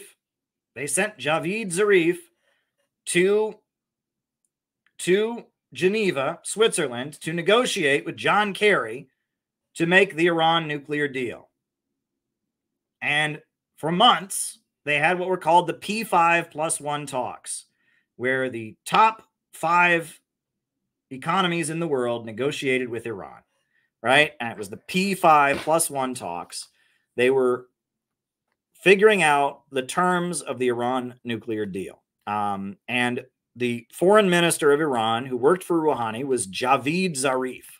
And, you know, again, at risk of, you know, I can't help myself, folks. I just have to show you that I've been places and I've done stuff. This guy, Javid Zarif, that's me with Javid Zarif at the United Nations. Javid Zarif negotiated with John Kerry in Geneva to negotiate the Iran nuclear conclusion. And it took them quite a long time.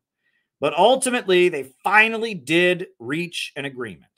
And basically what happened was, in exchange for Iran dismantling almost all of its nuclear power plants, almost all of Iran's nuclear power plants were dismantled, in exchange for the USA acknowledging in writing that Iran has the right to develop nuclear power. You know, and that Iran has the right to peaceful nuclear energy, and the USA lifting a bunch of sanctions on Iran. And Iran was allowed into the SWIFT system. They were allowed to have bank transfers on the SWIFT system. And a lot of sanctions were lifted, and the USA acknowledged on paper that Iran had the right to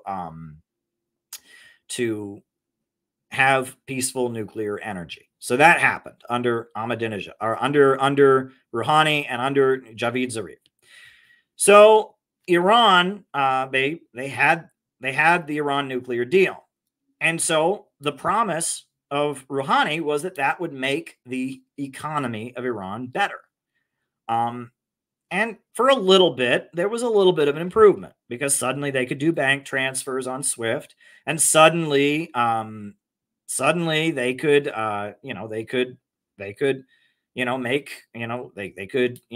had the right to nuclear power, etc.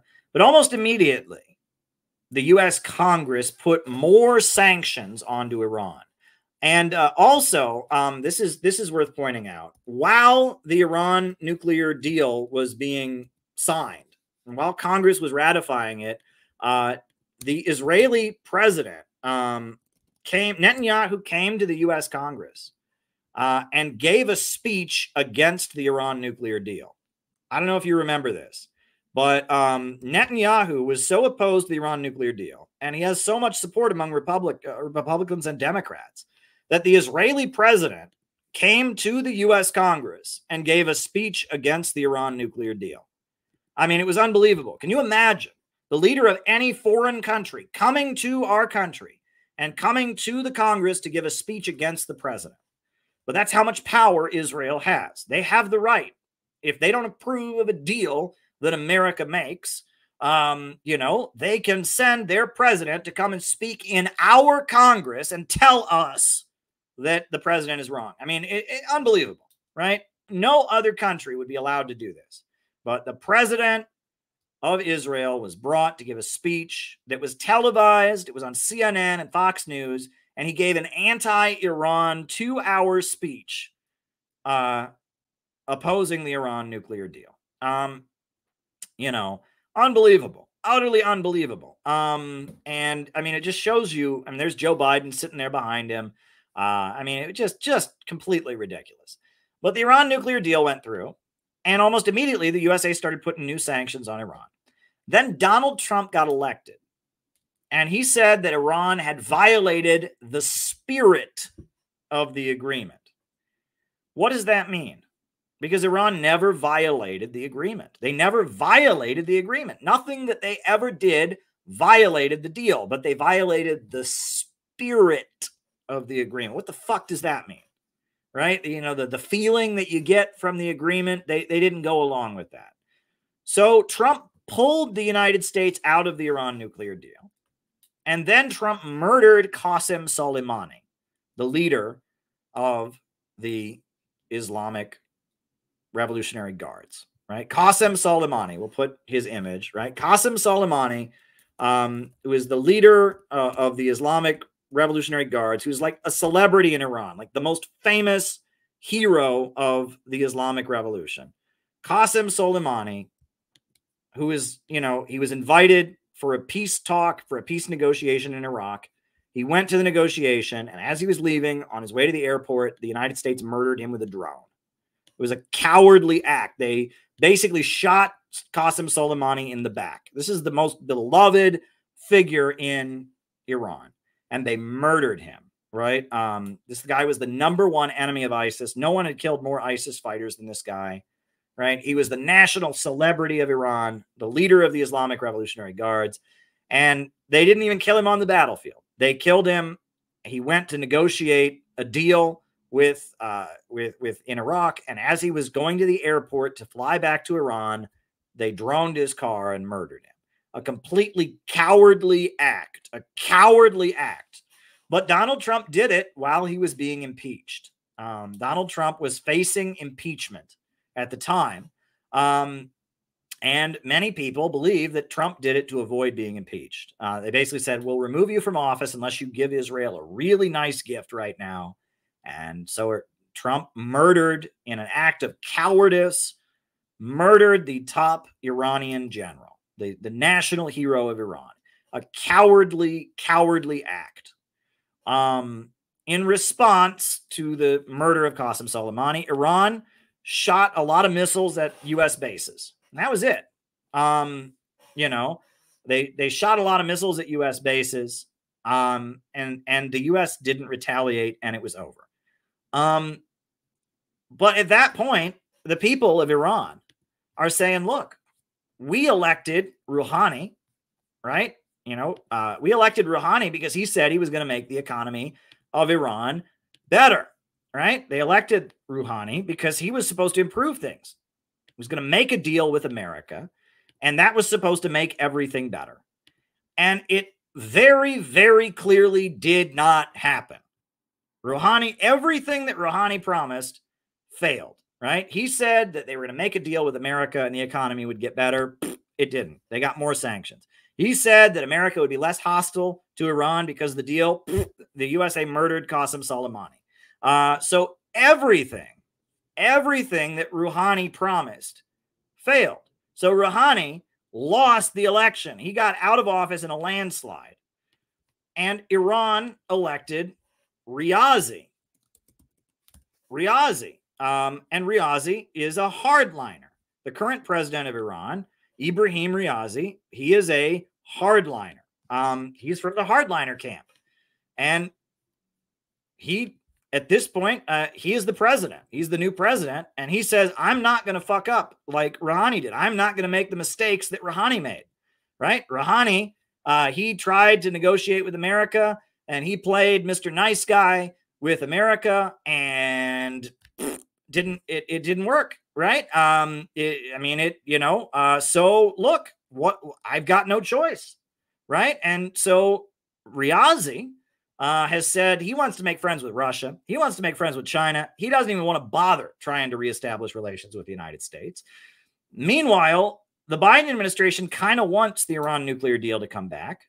They did unfreeze. And this is, I appreciate sometimes, I try to ignore people in the chat who troll, but I actually do appreciate this one. I'm gonna talk about this one because this one's actually important, right? And I mean, if anybody, this is good. I'm sorry. Let me I got to scroll up here.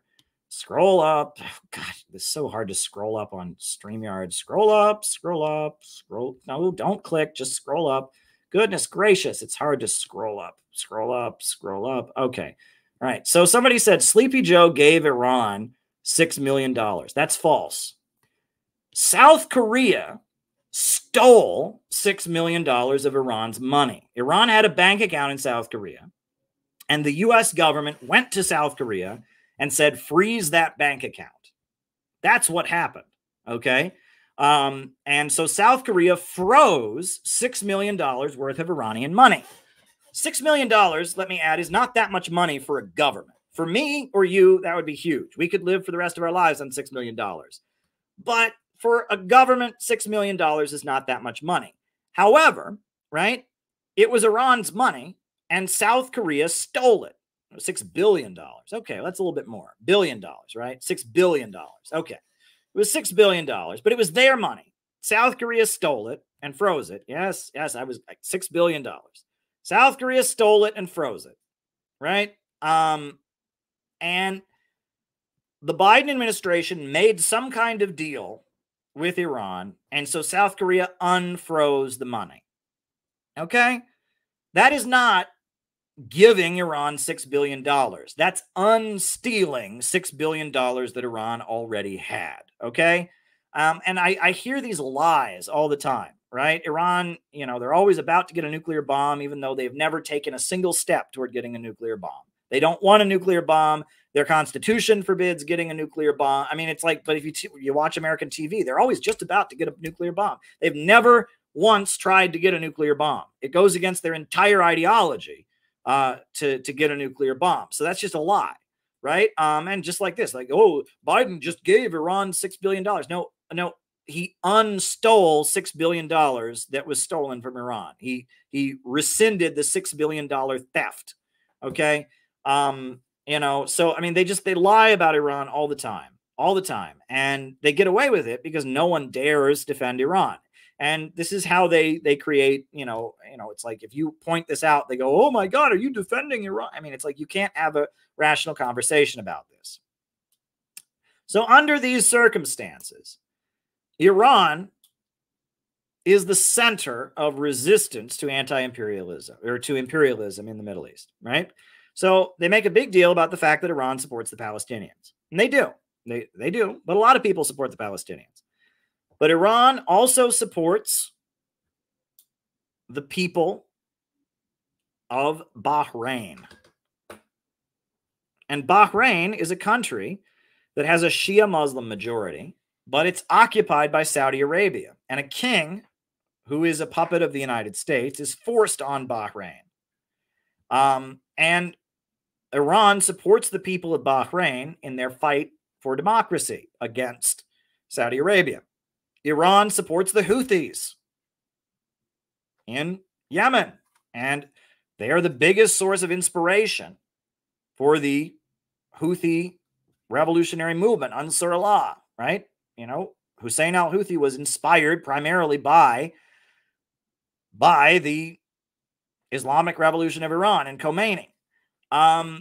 Iran supports Hezbollah in Lebanon, and Hezbollah is a key militia based in Lebanon. Iran is the main reason that the Syrian government has stayed in power. They defeated ISIS and the terrorists, and the Syrian government got support from the Iranian Revolutionary Guards and from the Hezbollah militias and etc. Iran also supports the Shia Muslims of Iraq, and has built a lot of support for the Shia Muslims of Iraq. And that at this point, the forces that are aligned with Iran, that have a Khomeiniist worldview, they are the center of the resistance to U.S. imperialism and Israel in the Middle East.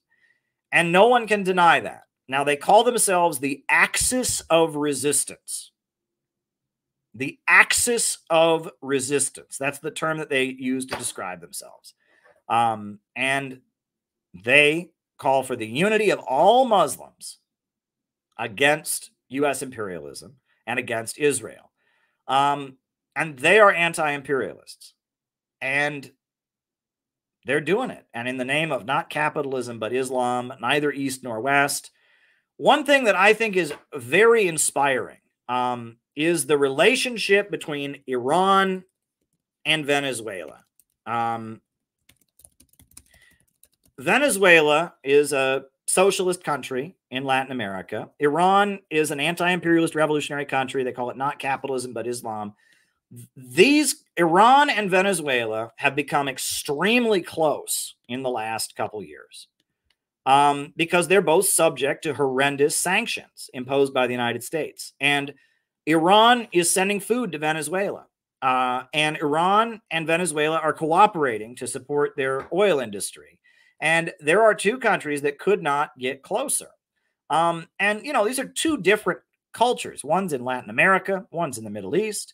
One is, they're Latin folks. The other, they are Persians. But they have certain similarities. Number one, they both have a huge amount of oil, and their revolutions have been about public control of oil, right? The Khomeini and the Islamic Revolution was about taking control of Iran's oil and using it for the Iranian nation. Venezuela's revolution was also about public control of oil, using it for the revolution. Both of them are not Marxist-Leninist, right? Maduro, he's a Bolivarian socialist. He's a Roman Catholic and a Christian. He draws from Marxism, but he's not a Marxist-Leninist. He's not a member of the Communist Party. Iran, they are not capitalism, but Islam. They reject Marxism. They're Shia revolutionaries, but they support China. They support Russia. They support Cuba and North Korea, and they're aligned with the communist governments of the world. And they reject capitalism, and they very much acknowledge that their revolution came out of the wave of anti-colonialism during the post-World War II years and the Cold War that was inspired by communism. So both of them are like not Marxist, Leninist, and communist, but they're influenced by it. Both of them are very religious. Both of them have oil and have used state control of oil to build up their independent state-run economy. And these two countries are very, very close to each other, Iran and Venezuela. And I think that's very, very interesting. So, we're heading towards the 2-hour mark here. I've been talking for a long time, but this is something that's very important to me because I've spent a lot of time in Iran. I have met multiple presidents of Iran, right? I interviewed the president of the Islamic Republic of Iran last September when he was at the United Nations, Riazi. I've met Ahmadinejad. I showed you my picture with him. I've met, Javid Zarif. I've made a whole documentary film about Iran and what the Iranian system and what Iran is like. This is all very important to me. So I'm trying to control my emotions, and I'm trying to just kind of talk about this in a way to explain the facts for people who may not know all this stuff. But I'm very concerned about the future, and I'm very concerned about what's happening because it looks like there's going to be a direct confrontation between Iran and Israel at this point. It looks like Iran and Israel are going head to head. And I'm concerned about this. I'm concerned about what this could mean, for the world. And I'm concerned about, if this could mean World War III or, what this could result in. Right. And I'm worried about this But at the end of the day, right? And I want you to understand this. Imperialism is the main threat to humanity. Capitalism, the system of production organized for profit, has entered the stage of imperialism, where the rule of the world by big banks and corporations is actively holding back development. And the reason that countries like this, these two countries, Iran, I got rid of the picture, but Iran and Venezuela, the reason that they're so close to each other, despite having a different background and a different ideology, is because they have both broken out of that system in order to develop, right? That is what defines them. They have broken out of capitalism and imperialism in order to have development, to raise their people up out of poverty and build hospitals and schools and bring literacy to their population. That's what they're fighting for. The Iranian Revolution, the Islamic Revolution, the Bolivarian Revolution, the Venezuelan Revolution were both revolutions for economic development. And that's what the Houthis are fighting for also. And that's what the Chinese Communist Party was fighting for back in the 1930s. That's what they're still fighting for in developing China. And that's what Russian President Vladimir Putin, he fixed Russia's economy and developed development. People don't want to stay poor. But we have a sinister group of evil people that have taken power in Wall Street and in London, and they are determined to keep the world poor so that they can stay rich. They want to reduce the population. They want to reduce consumption. They want to grind the world into poverty so that they can stay at the top of the world. And that is the main threat to humanity. Imperialism is the main threat to humanity. And I am at the point that I question. I am not a traditional Marxist. I am a Christian. I admit that the Soviet Union had a lot of flaws, but I know that imperialism is the main danger, and that some kind of non-capitalist society has been the only way countries have been able to break free from imperialism. Whether it's a Marxist-Leninist government or Ba'athist Arab socialism or Bolivarian socialism or Shia Islamic, the Shia Islam, not capitalism, but Islam, whatever it is, the only way that countries are able to break free from the imperialists and develop is with breaking out of capitalism and imperialism. And the only hope for America, for my country, is if we do the same thing here. And what the Center for Political Innovation advocates doing is developing a form of anti-imperialism and anti-capitalism that is uniquely American.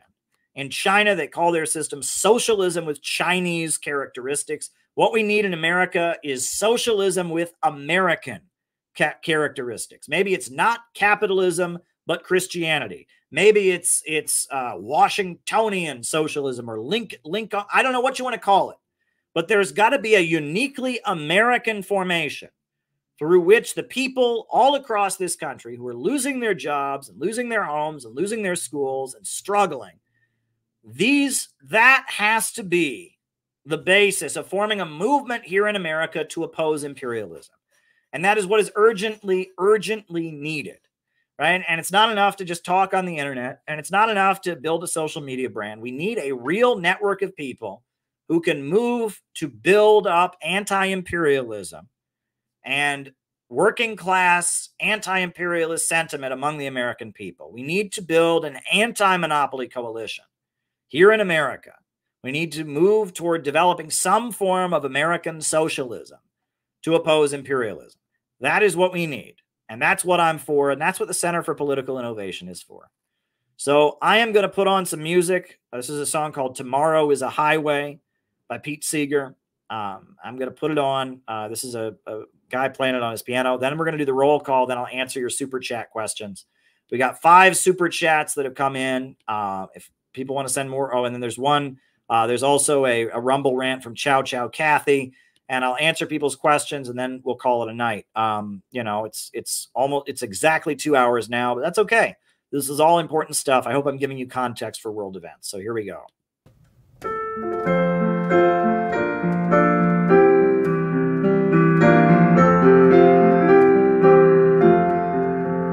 Tomorrow is a highway broad and fair, and we are the many who'll travel there. Tomorrow is a highway broad and fair, and we are the workers who build it there, and we will build it there.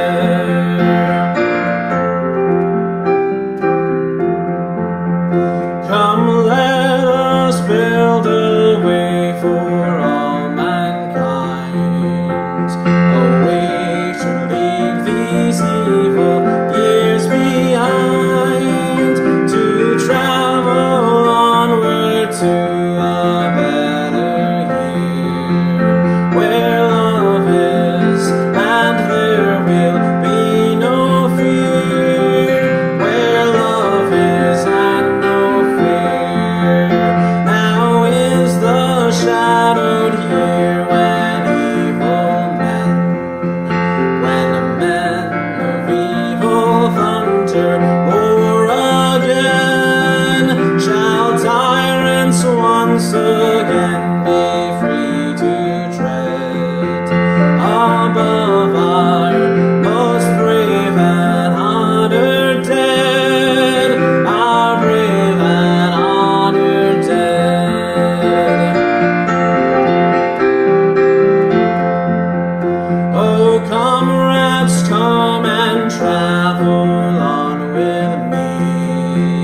We'll go to our new year of liberty. Come walk upright along the people's way, from darkness unto the people's day, from dark to sunlit day.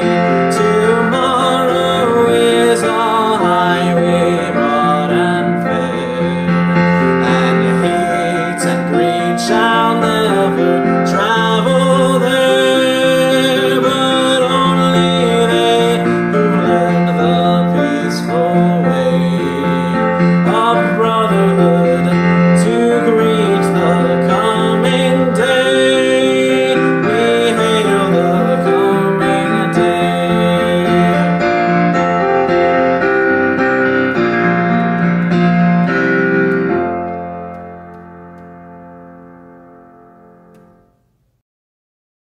All righty, folks. All right, names and locations. Names and locations. I will call you all out as I see you. Names and locations. Names and locations. Who is with us tonight?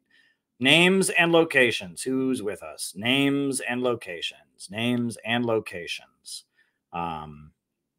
Names and locations. Who's with us? All right, we got Rice from Adelaide, Australia. Fraser in the United Kingdom. Alex Rickle in Oregon. Tyler in Missouri.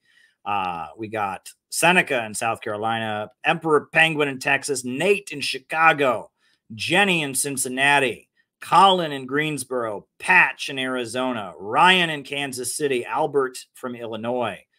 I like the music of Utah Phillips, Alex in Brazil, Io Hillary in New York City. Oh, wow, we got to scroll up. We got a bunch just went by. Oh, my goodness.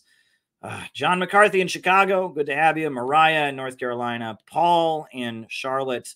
All right. Scrolling up. All right. We got Ryan in Kansas City, Patch in Arizona, Albert in Illinois, Blake in Alabama.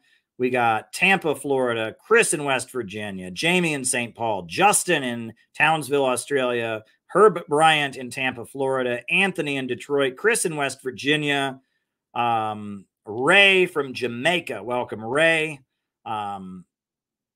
Good to have you all with us. Names and locations. Names and locations. We got Io Hillary in New York City, Dustin Schlesinger in Cleveland, Bob in Troy, New York, Sydney in Australia. We got D Wonders in Tennessee. We got the Republic of Texas, Me Hutch, Sherry in Cape May. Welcome, welcome. Montreal, Anti-Imperia in Montreal. Welcome, welcome, welcome. Sri Lanka. Welcome, welcome, welcome. Montreal. All right. Hit the like button, hit the subscribe button, hit the notifications bell. We got Kiwi Corner in Auckland, New Zealand, American Spring in the Pacific Northwest, Alan Cochran in Utah. They're on the Rumble. And on Hemp Car, we've got Jacob from Wisconsin. He's on the Rockfin. Very, very, very good. So we got Greg in Newcastle, Australia. Welcome, welcome, welcome. All right, all right. Now, folks, I do want to mention that these streams, I'm able to do them because I have an extra room here in my New York City apartment where my rent is way too damn high. And I do, you know, you've sent 5 super chats. I do appreciate all of them, and I'm going to answer them. There's a Rumble rant also. There's a Rockfin tip to answer. But if you send super chats, you're helping me pay my rent. You're helping support this independent work that I do. And I really would appreciate it if people would send more super chats, get me talking. The last couple nights, we've gone for 3 hours because I'm answering so many people's questions. And that's awesome. So anything you can do to support the work that I do, you can also sign up on the Patreon. You can buy some of the books that I've written. That all supports me and enables me to continue doing these streams. I do appreciate the support. I do want to make clear, I do not make money from the Center for Political Innovation. And at this point, I do not have access to CPI's funds in any way. I do not control those bank accounts. So if there's any concern, if you want to support the work of CPI, if you're a CPI member, if you are donating to CPI, good. Great. CPI does great work. But because there's been some innuendo, I have no access to those funds. CPI is separate from me. If you support me here with Super Chats, you're supporting me personally. You're supporting my ability to rent this apartment with this extra room. You're supporting my ability to get on here and stream for you and churn out the content that you all like. That's what you're supporting. So, you know, I would appreciate Super Chats. They help me do what I'm doing. Not a question, but a statement. You have to forego names and locations because you had 500 people watching live tonight at some point. Yay. Well, hey, I do my best. I do my best. Thank you, Herb Bryant. And so now I'm going to start answering people's questions. The first question I'm going to answer is going to be the Rumble rant from Chow Chow Kathy. I think Chow Chow Kathy got skipped the other night. I do apologize, Kathy. I missed one of your super chats, but tonight I won't. So have you heard of the book Fragile Empire? How Russia Fell In and Out of Love with Putin? If so, what are your thoughts? Can you recommend any other books on Putin? Well, I got to tell you, if you go to Barnes & Noble, you go to an American bookstore, you can find a lot of books on Putin, and they're crap. I mean, they're just crap. And I don't know, you know, it frustrates me. I am thinking that I may write a book about Putin because it's like nobody is allowed to say anything good about Russian President Vladimir Putin, right? And some of those books do have interesting information in them, right? I read a book called Putinism, which was a very anti-Russian book, but it talked about the ideology. It talked about Dugin and other people and the ideology of Putin. And I read a book that was about the Nashi youth programs in Russia. And I found that book at Barnes & Noble. And it's kind of an obscure book, but it was randomly on the shelf at Barnes & Noble. And I actually learned a lot about Russia's youth camps, but it was written in a very hostile way. There's 2 books that are less hostile than others, but I don't even really want to recommend these books, to be honest, because these books, you know, this book is The Shock Doctrine by Naomi Klein. Now, this book explains the disaster of the fall of the Soviet Union. You know, it's called The Shock Doctrine, The Rise of Disaster Capitalism. And it goes into great detail about how bad Russia was in the 90s and how Putin fixed it. But Naomi Klein can't say that without a bunch of little digs at Putin. And she also says a lot of things about China in this book that are just not true. So this book is a very good source for the economic data. The numbers in this book are very good, but she can't say it because she's an American academic. She can't say it without smearing Russia. And there's another book. It might be here on the shelf. I used to have a copy of it. Oh, yeah, here it is. Again, this book is also very good at showing economic data, but it also smears Russia, right? And this book is called Europe Since 1989 by Philip Thayer, and it's about economics. And it talks about the fall of the Soviet Union, how Putin fixed the country since the fall of the Soviet Union, etc. Lots of very good, useful information, but a lot of nasty digs at Russia. Now, Dan Kovalik is my friend. I love Dan Kovalik. I'm going to be speaking on a panel with Dan Kovalik this Friday. I'm going to an event. I'm going to be honored by the U.S. Friends of the Soviet People, and it looks like it's going to be a super panel. I hope there's video of it afterwards. It's going to be me, Dan Kovalik, and Grover Furr.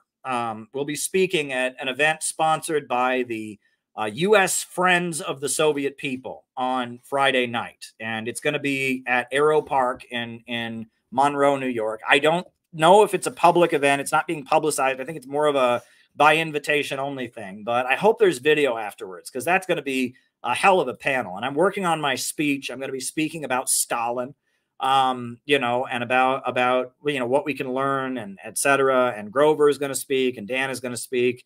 I'll audio record it at minimum, at the very least, I'll have my phone and I will make an audio recording. But I hope that there's it would be really great if there was a professional video of that event, because I mean, that's going to be like a dream team panel, if I do say so myself. But Dan Kovalik, he wrote a book, The Plot to Scapegoat Russia. And that is very good. That's going to be very, very, very good. That's a very, very good book. So, I would recommend that book as well. But a lot of the books that are published about Russia are just crap. And even the two I just recommended are not very positive. I mean, they have positive economic info. Dan Kovalik's writings I recommend. But I need to write a book about Russia. And that's on my list of things to do. Write a book about Russia. Write a book about Putin. And I feel like now that I've had the chance to talk to him, I've been in the same room as him before, but this last time in Russia, I had the opportunity to actually ask him a question. I feel like now might be the time to do it. I don't know. I need to talk to people, and I've got so much on my plate. We got our national retreat. We're trying to finish the textbook for that. And I mean, but it might be time to write a book about Russia. We shall see. That's on my list of things. It may be necessary to do that. So we'll see. But there you go. There you go. I hope that answer was helpful to you, Chow Kathy. But yeah, those are the books that I would recommend. There you go. Yeah, there you go. All right. So now, okay. So then Rockfin, we had a couple Rockfin questions that came in. Isn't Iran the safest place for Jewish people with the second largest Jewish population? That's true. In Iran, you are allowed to be Jewish. You just can't be pro-Israel. It's illegal to be pro-Israel because Israel's their enemy. But there is a Jewish population in Iran. I've seen Iran. They have kosher butcher shops and synagogues, etc. Also, and Hempcar is asking, says they have sex changes in Iran. That's true. That's interesting. Iran is pro-transgender, but not the way we are in the West. And this is a really, really important thing to understand. In Iran, you can be transgender. And in fact, people from all over the world go to Iran to get sex change operations. Iran is like Cuba, where they have free medical school. And so a lot of Iranians are trained to be doctors. And they have kind of an overabundance of doctors. And so a lot of Iranians or a lot of people go to Iran to get nose jobs. Whenever you're in a foreign hotel in Iran, there's a bunch of women with bandages on their nose because they went there to get nose jobs, because nose jobs in Iran are very cheap. And, cosmetic surgery, which, sex change operations are in the same category as cosmetic surgery, is very cheap in Iran. And so Iran practices that. However, this is the important thing. In Iran, transgender is allowed. The Ayatollah, the supreme leader of Iran, has said that there are people that are stuck in the wrong body, and God loves those people, and they should be able to transition. But there's none of this intersex stuff. In Iran, you're a man or a woman, period. There's no in between. There's no, today I feel like a woman, today, none of that, right? In Iran, you can change. If you're a man, you can change to being a woman, but then you use the women's bathroom, then society treats you as a woman, then you dress with a headscarf as a woman does. You're a woman, period. And if you're a woman, you can change to being a man, but at that point, you're a man and you serve in the military and society treats you as a man, and you go to the men's bathroom and you don't touch a woman unless you're married to her, and you're a man, right? And so they're pro-trans, right? You can go and get your surgery, but you have to be one or the other, which is very different than the transgender movement. Iran is not breaking down the concept of gender. That's not what they're doing. That's very interesting. See, in America, I've even seen T-shirts people wear that say "gender is over," etc.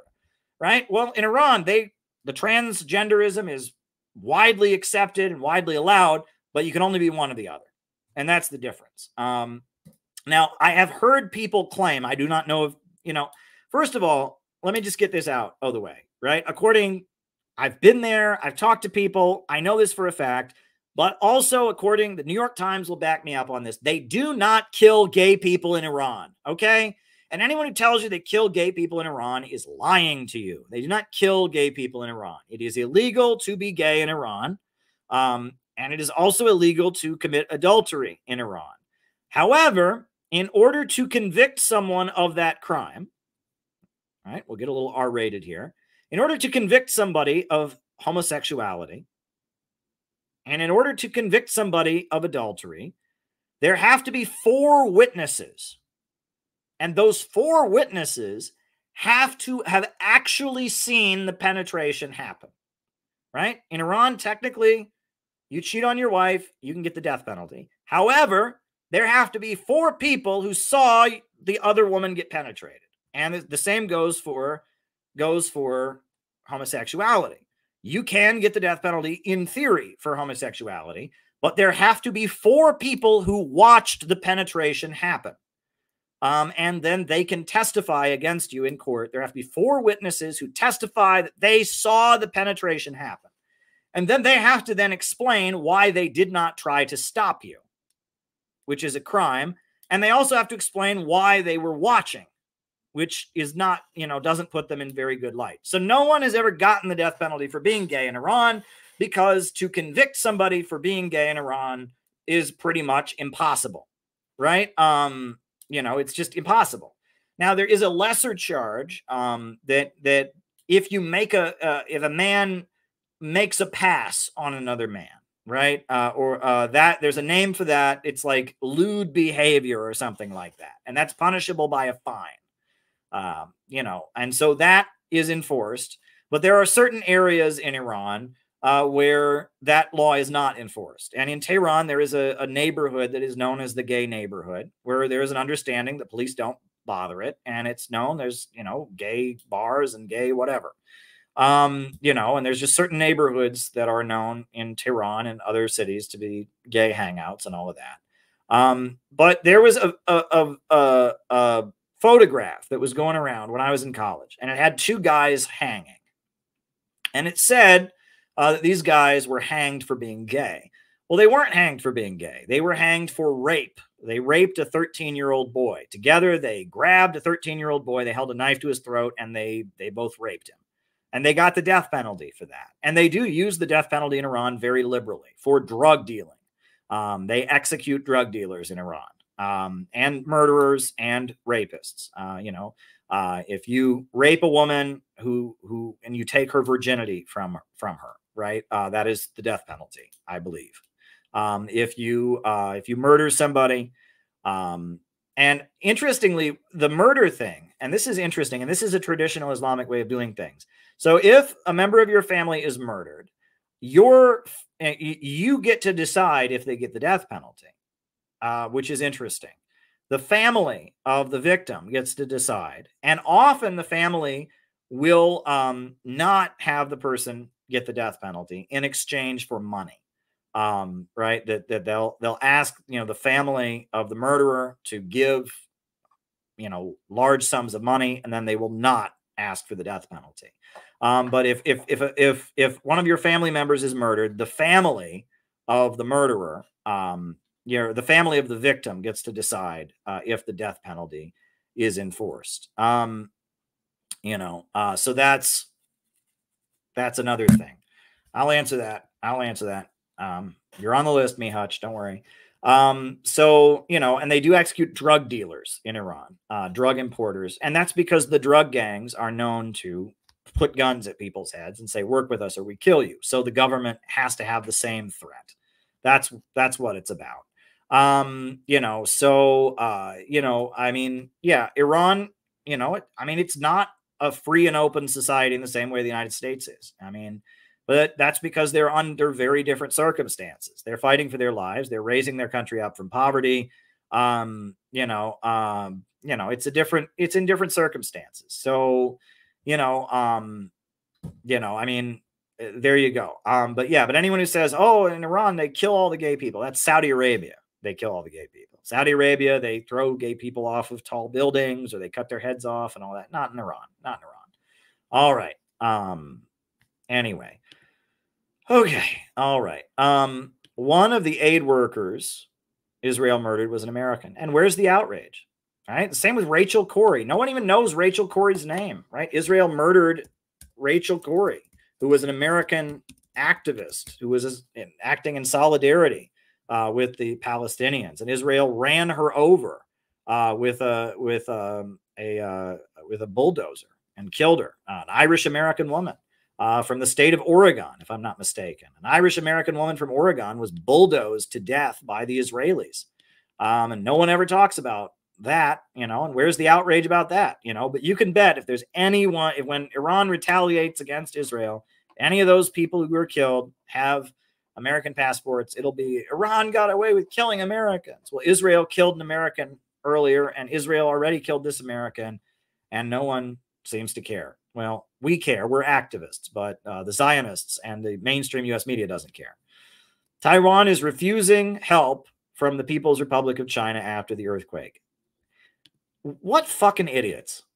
I mean, that is unbelievable, right? That's about the same as after Hurricane Katrina. America refused aid from English-speaking Cuban doctors, right? Cuba's right there in the Gulf of Mexico, 90 miles south of Florida. They got hundreds of English-speaking doctors ready to go to New Orleans and help people. And America's like, no, we don't want any help from the commies. We don't want any communist doctors, right? You know, communist doctors can't, you know, heal bones. Oh, no, we can't. I mean, it's frustrating. You know what I mean? It's completely frustrating. You know, and this is, I mean, yeah, you don't want, yeah. It's like they're afraid that people on Taiwan will meet people from China who are providing the aid and realize they're the same people and not go along with U.S. provocations. Taiwan is part of China, and I mean, that's unbelievable. And if I was on Taiwan and I had just gotten into an earthquake and I found out my government was, you know, is a huge, wealthy country, the second largest economy in the world is right there on the Chinese mainland, and they're offering to help us out, and my government is saying, nope, we don't want your I mean, I would be outraged, right? But we also know, and the USA has a plan, that if China retakes the island of Taiwan, the USA will bomb all of Taiwan's computer chip factories.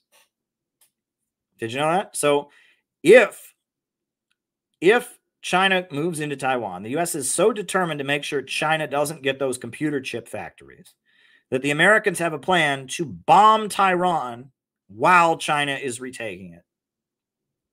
Can you make this up? You can't make this up. You cannot make this up. It's so unbelievable. But that's what it means to be a friend of America.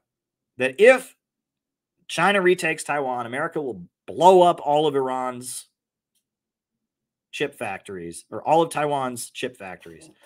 Oh boy. Oh boy. What role will Russia play, if any, as Israel escalates a world war?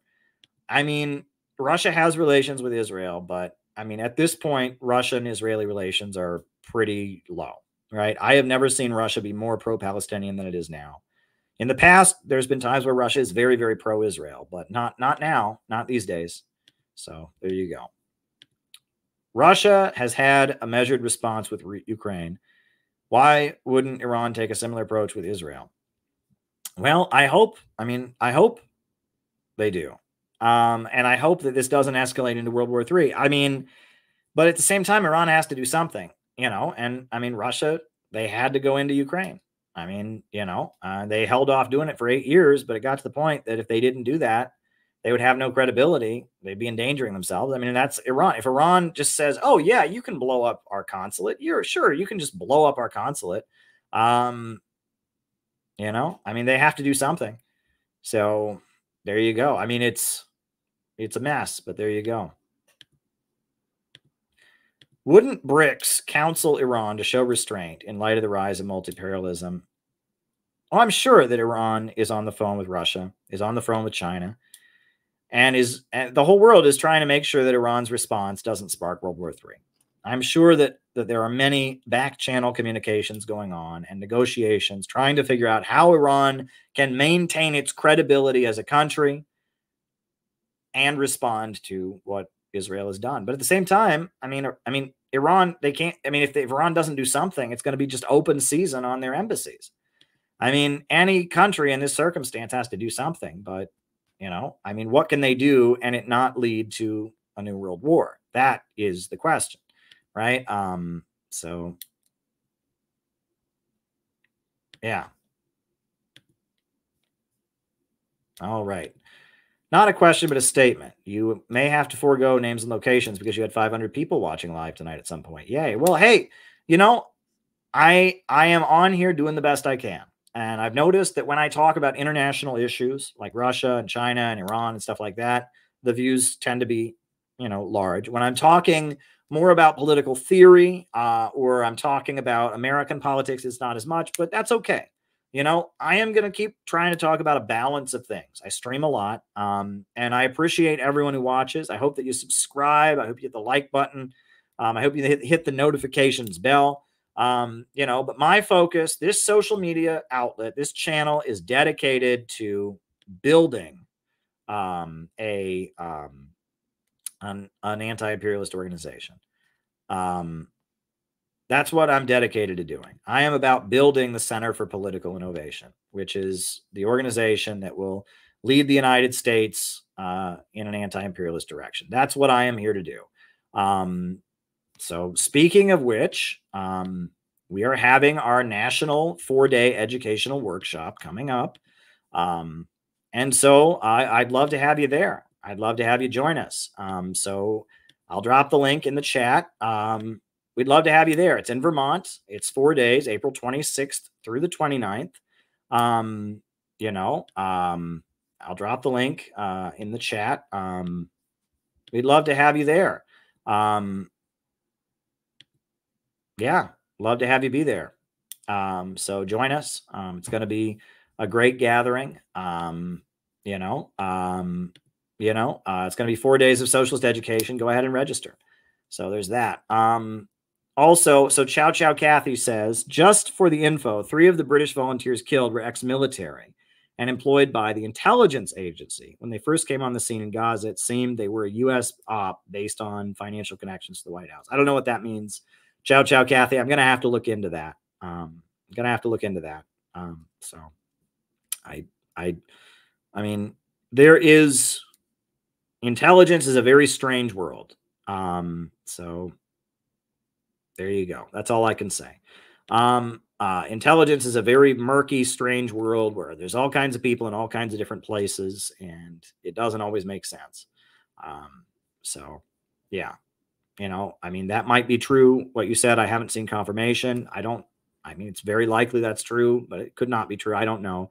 But that doesn't necessarily mean, that, oh, this was all a big conspiracy or something. I mean, it could mean a lot of things. So Herb Bryant, thank you for the super chat. It is very appreciated. And thank you for supporting the channel. How do you see the present and future of Cuba? Well, Cuba is adjusting its economy to be more like Vietnam. Cuba has also, at this point, their relationship with the United States is somewhat improved because Venezuela is more the target, is more the center of resistance. That said, Cuba has a socialist economy. It's run by the Communist Party. And they want to have more market reforms. They want to be like Vietnam or China, but the Communist Party is not going away, right? They're maintaining their socialist system. But they've advanced, right? During the Cold War years, they had a Soviet style economy. Then they had the special period. They had the rectification campaign in the late 80s to solidify support for the Communist Party. Then they had the special period in the 80s, and now they are moving toward, reform and opening up. But they're not going to be overthrown. And they are part of the anti-imperialist camp, and they are constantly adjusting their socialist system. And that's what they're learning, right? The Soviet Union could not bend, so it broke. But Cuba is constantly evolving and adjusting its socialist system. And that's a strength. I will say that Cuba needs oil, right? And Venezuela has provided them oil, but Venezuela, they need more oil. And that Cuba, they have industrialized, they've electrified the country, and things have gotten better. It's not as bad as it was in the 90s. In the 90s, things were very bad in Cuba. But, Cuba still, they still need more development, and they still need more foreign investment. And the U.S. blockade against them needs to be lifted. Absolutely needs to be lifted. And, I'll never forget, there was a protest, in New York City during the SOS Cuba, and all these people were protesting, saying they wanted to help the Cuban people, but they all supported the blockade. And I said, well, you don't really support Cuba if you support the blockade. So, all the people, the Miami crowd, those people, they don't really want to help Cuba. Right. It's complicated. I believe in the Communist Party of Cuba. I think they've done a lot. I think Cuba's improved. They treat LGBT people much better than they used to. They treat religious people much better than they used to. On both of those issues, they really improved. Cuba is a country that, they've evolved and adapted and adjusted their socialism. And they've come a long way, and they're part of, Bolivarian socialism in Latin America is largely a continuation of what Cuba started. Cuba, in terms of healthcare and raising the life expectancy and industrializing, they've had great achievements. So I admire the Cuban Revolution. I don't know what more to say. All right. Thank you, Black in the Empire. I do appreciate the super chat. What about honor killings? Well, honor killings is a tradition, that in the Islamic world, I think in general, it refers to, if I'm not mistaken, right, that if a woman's dignity is robbed, then she's killed in order to preserve the honor of the family or something like that. It's obviously a pretty barbaric practice. And that's done in different parts of the Islamic world, different parts of the impoverished developing world. Victims of rape, etc., are killed. But that's not what the Islamic Republic of Iran is doing right now, right? That may be something that is ugly, that is in their history. But that's not part of the culture of Iran at this time, right? I think there were tribes in Iraq that were doing that. I'll never forget that because, I could tell you a story sometime, but, I think there were tribes in Iraq that were doing that after the USA invaded Iraq. There was some chaos, and there were some rural tribes that were doing something like that. But that's not something that's coded into law, right? That's, it's basically revenge. It's in certain cultures, in certain cultures and such, if there's different practices like that are tribal, etc. But that's not part of what's going on in Iran at this time. That's in the history of the Middle East, and most cultures, if you go back far enough, have traditions like that, right? That if your family is dishonored, you take revenge on the person perpetrating it or something. That's a different thing. That's something else. All right. Can you believe it's still raining? Yeah, the rain has been pretty extreme here in my neighborhood. It's like, I don't get it. In New York City, it's been just pouring and pouring and pouring and pouring and pouring and pouring and pouring. It's been a rainy few days in New York City, to say the least. But that hasn't stopped me. I do make a point of trying to go outside every day a little bit, just to get some fresh air. I don't like being cooped up in the house too long. But yeah, the rain is pretty unbelievable. It's been a pretty long rain in New York City. All right.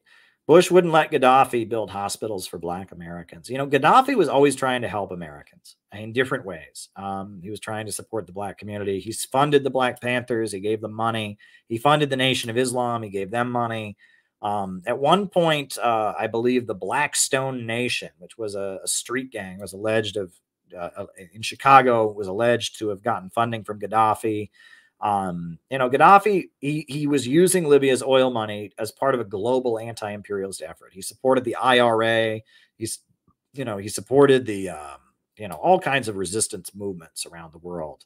And, Gaddafi was a great internationalist. He supported the Nelson Mandela and his struggle against apartheid in South Africa. Gaddafi, he made a point of using Libyan oil wealth to support global anti-imperialist causes. And that's very admirable. So there we go. Black in the Empire, thank you. And Elena, thank you. I appreciate both of you supporting the channel.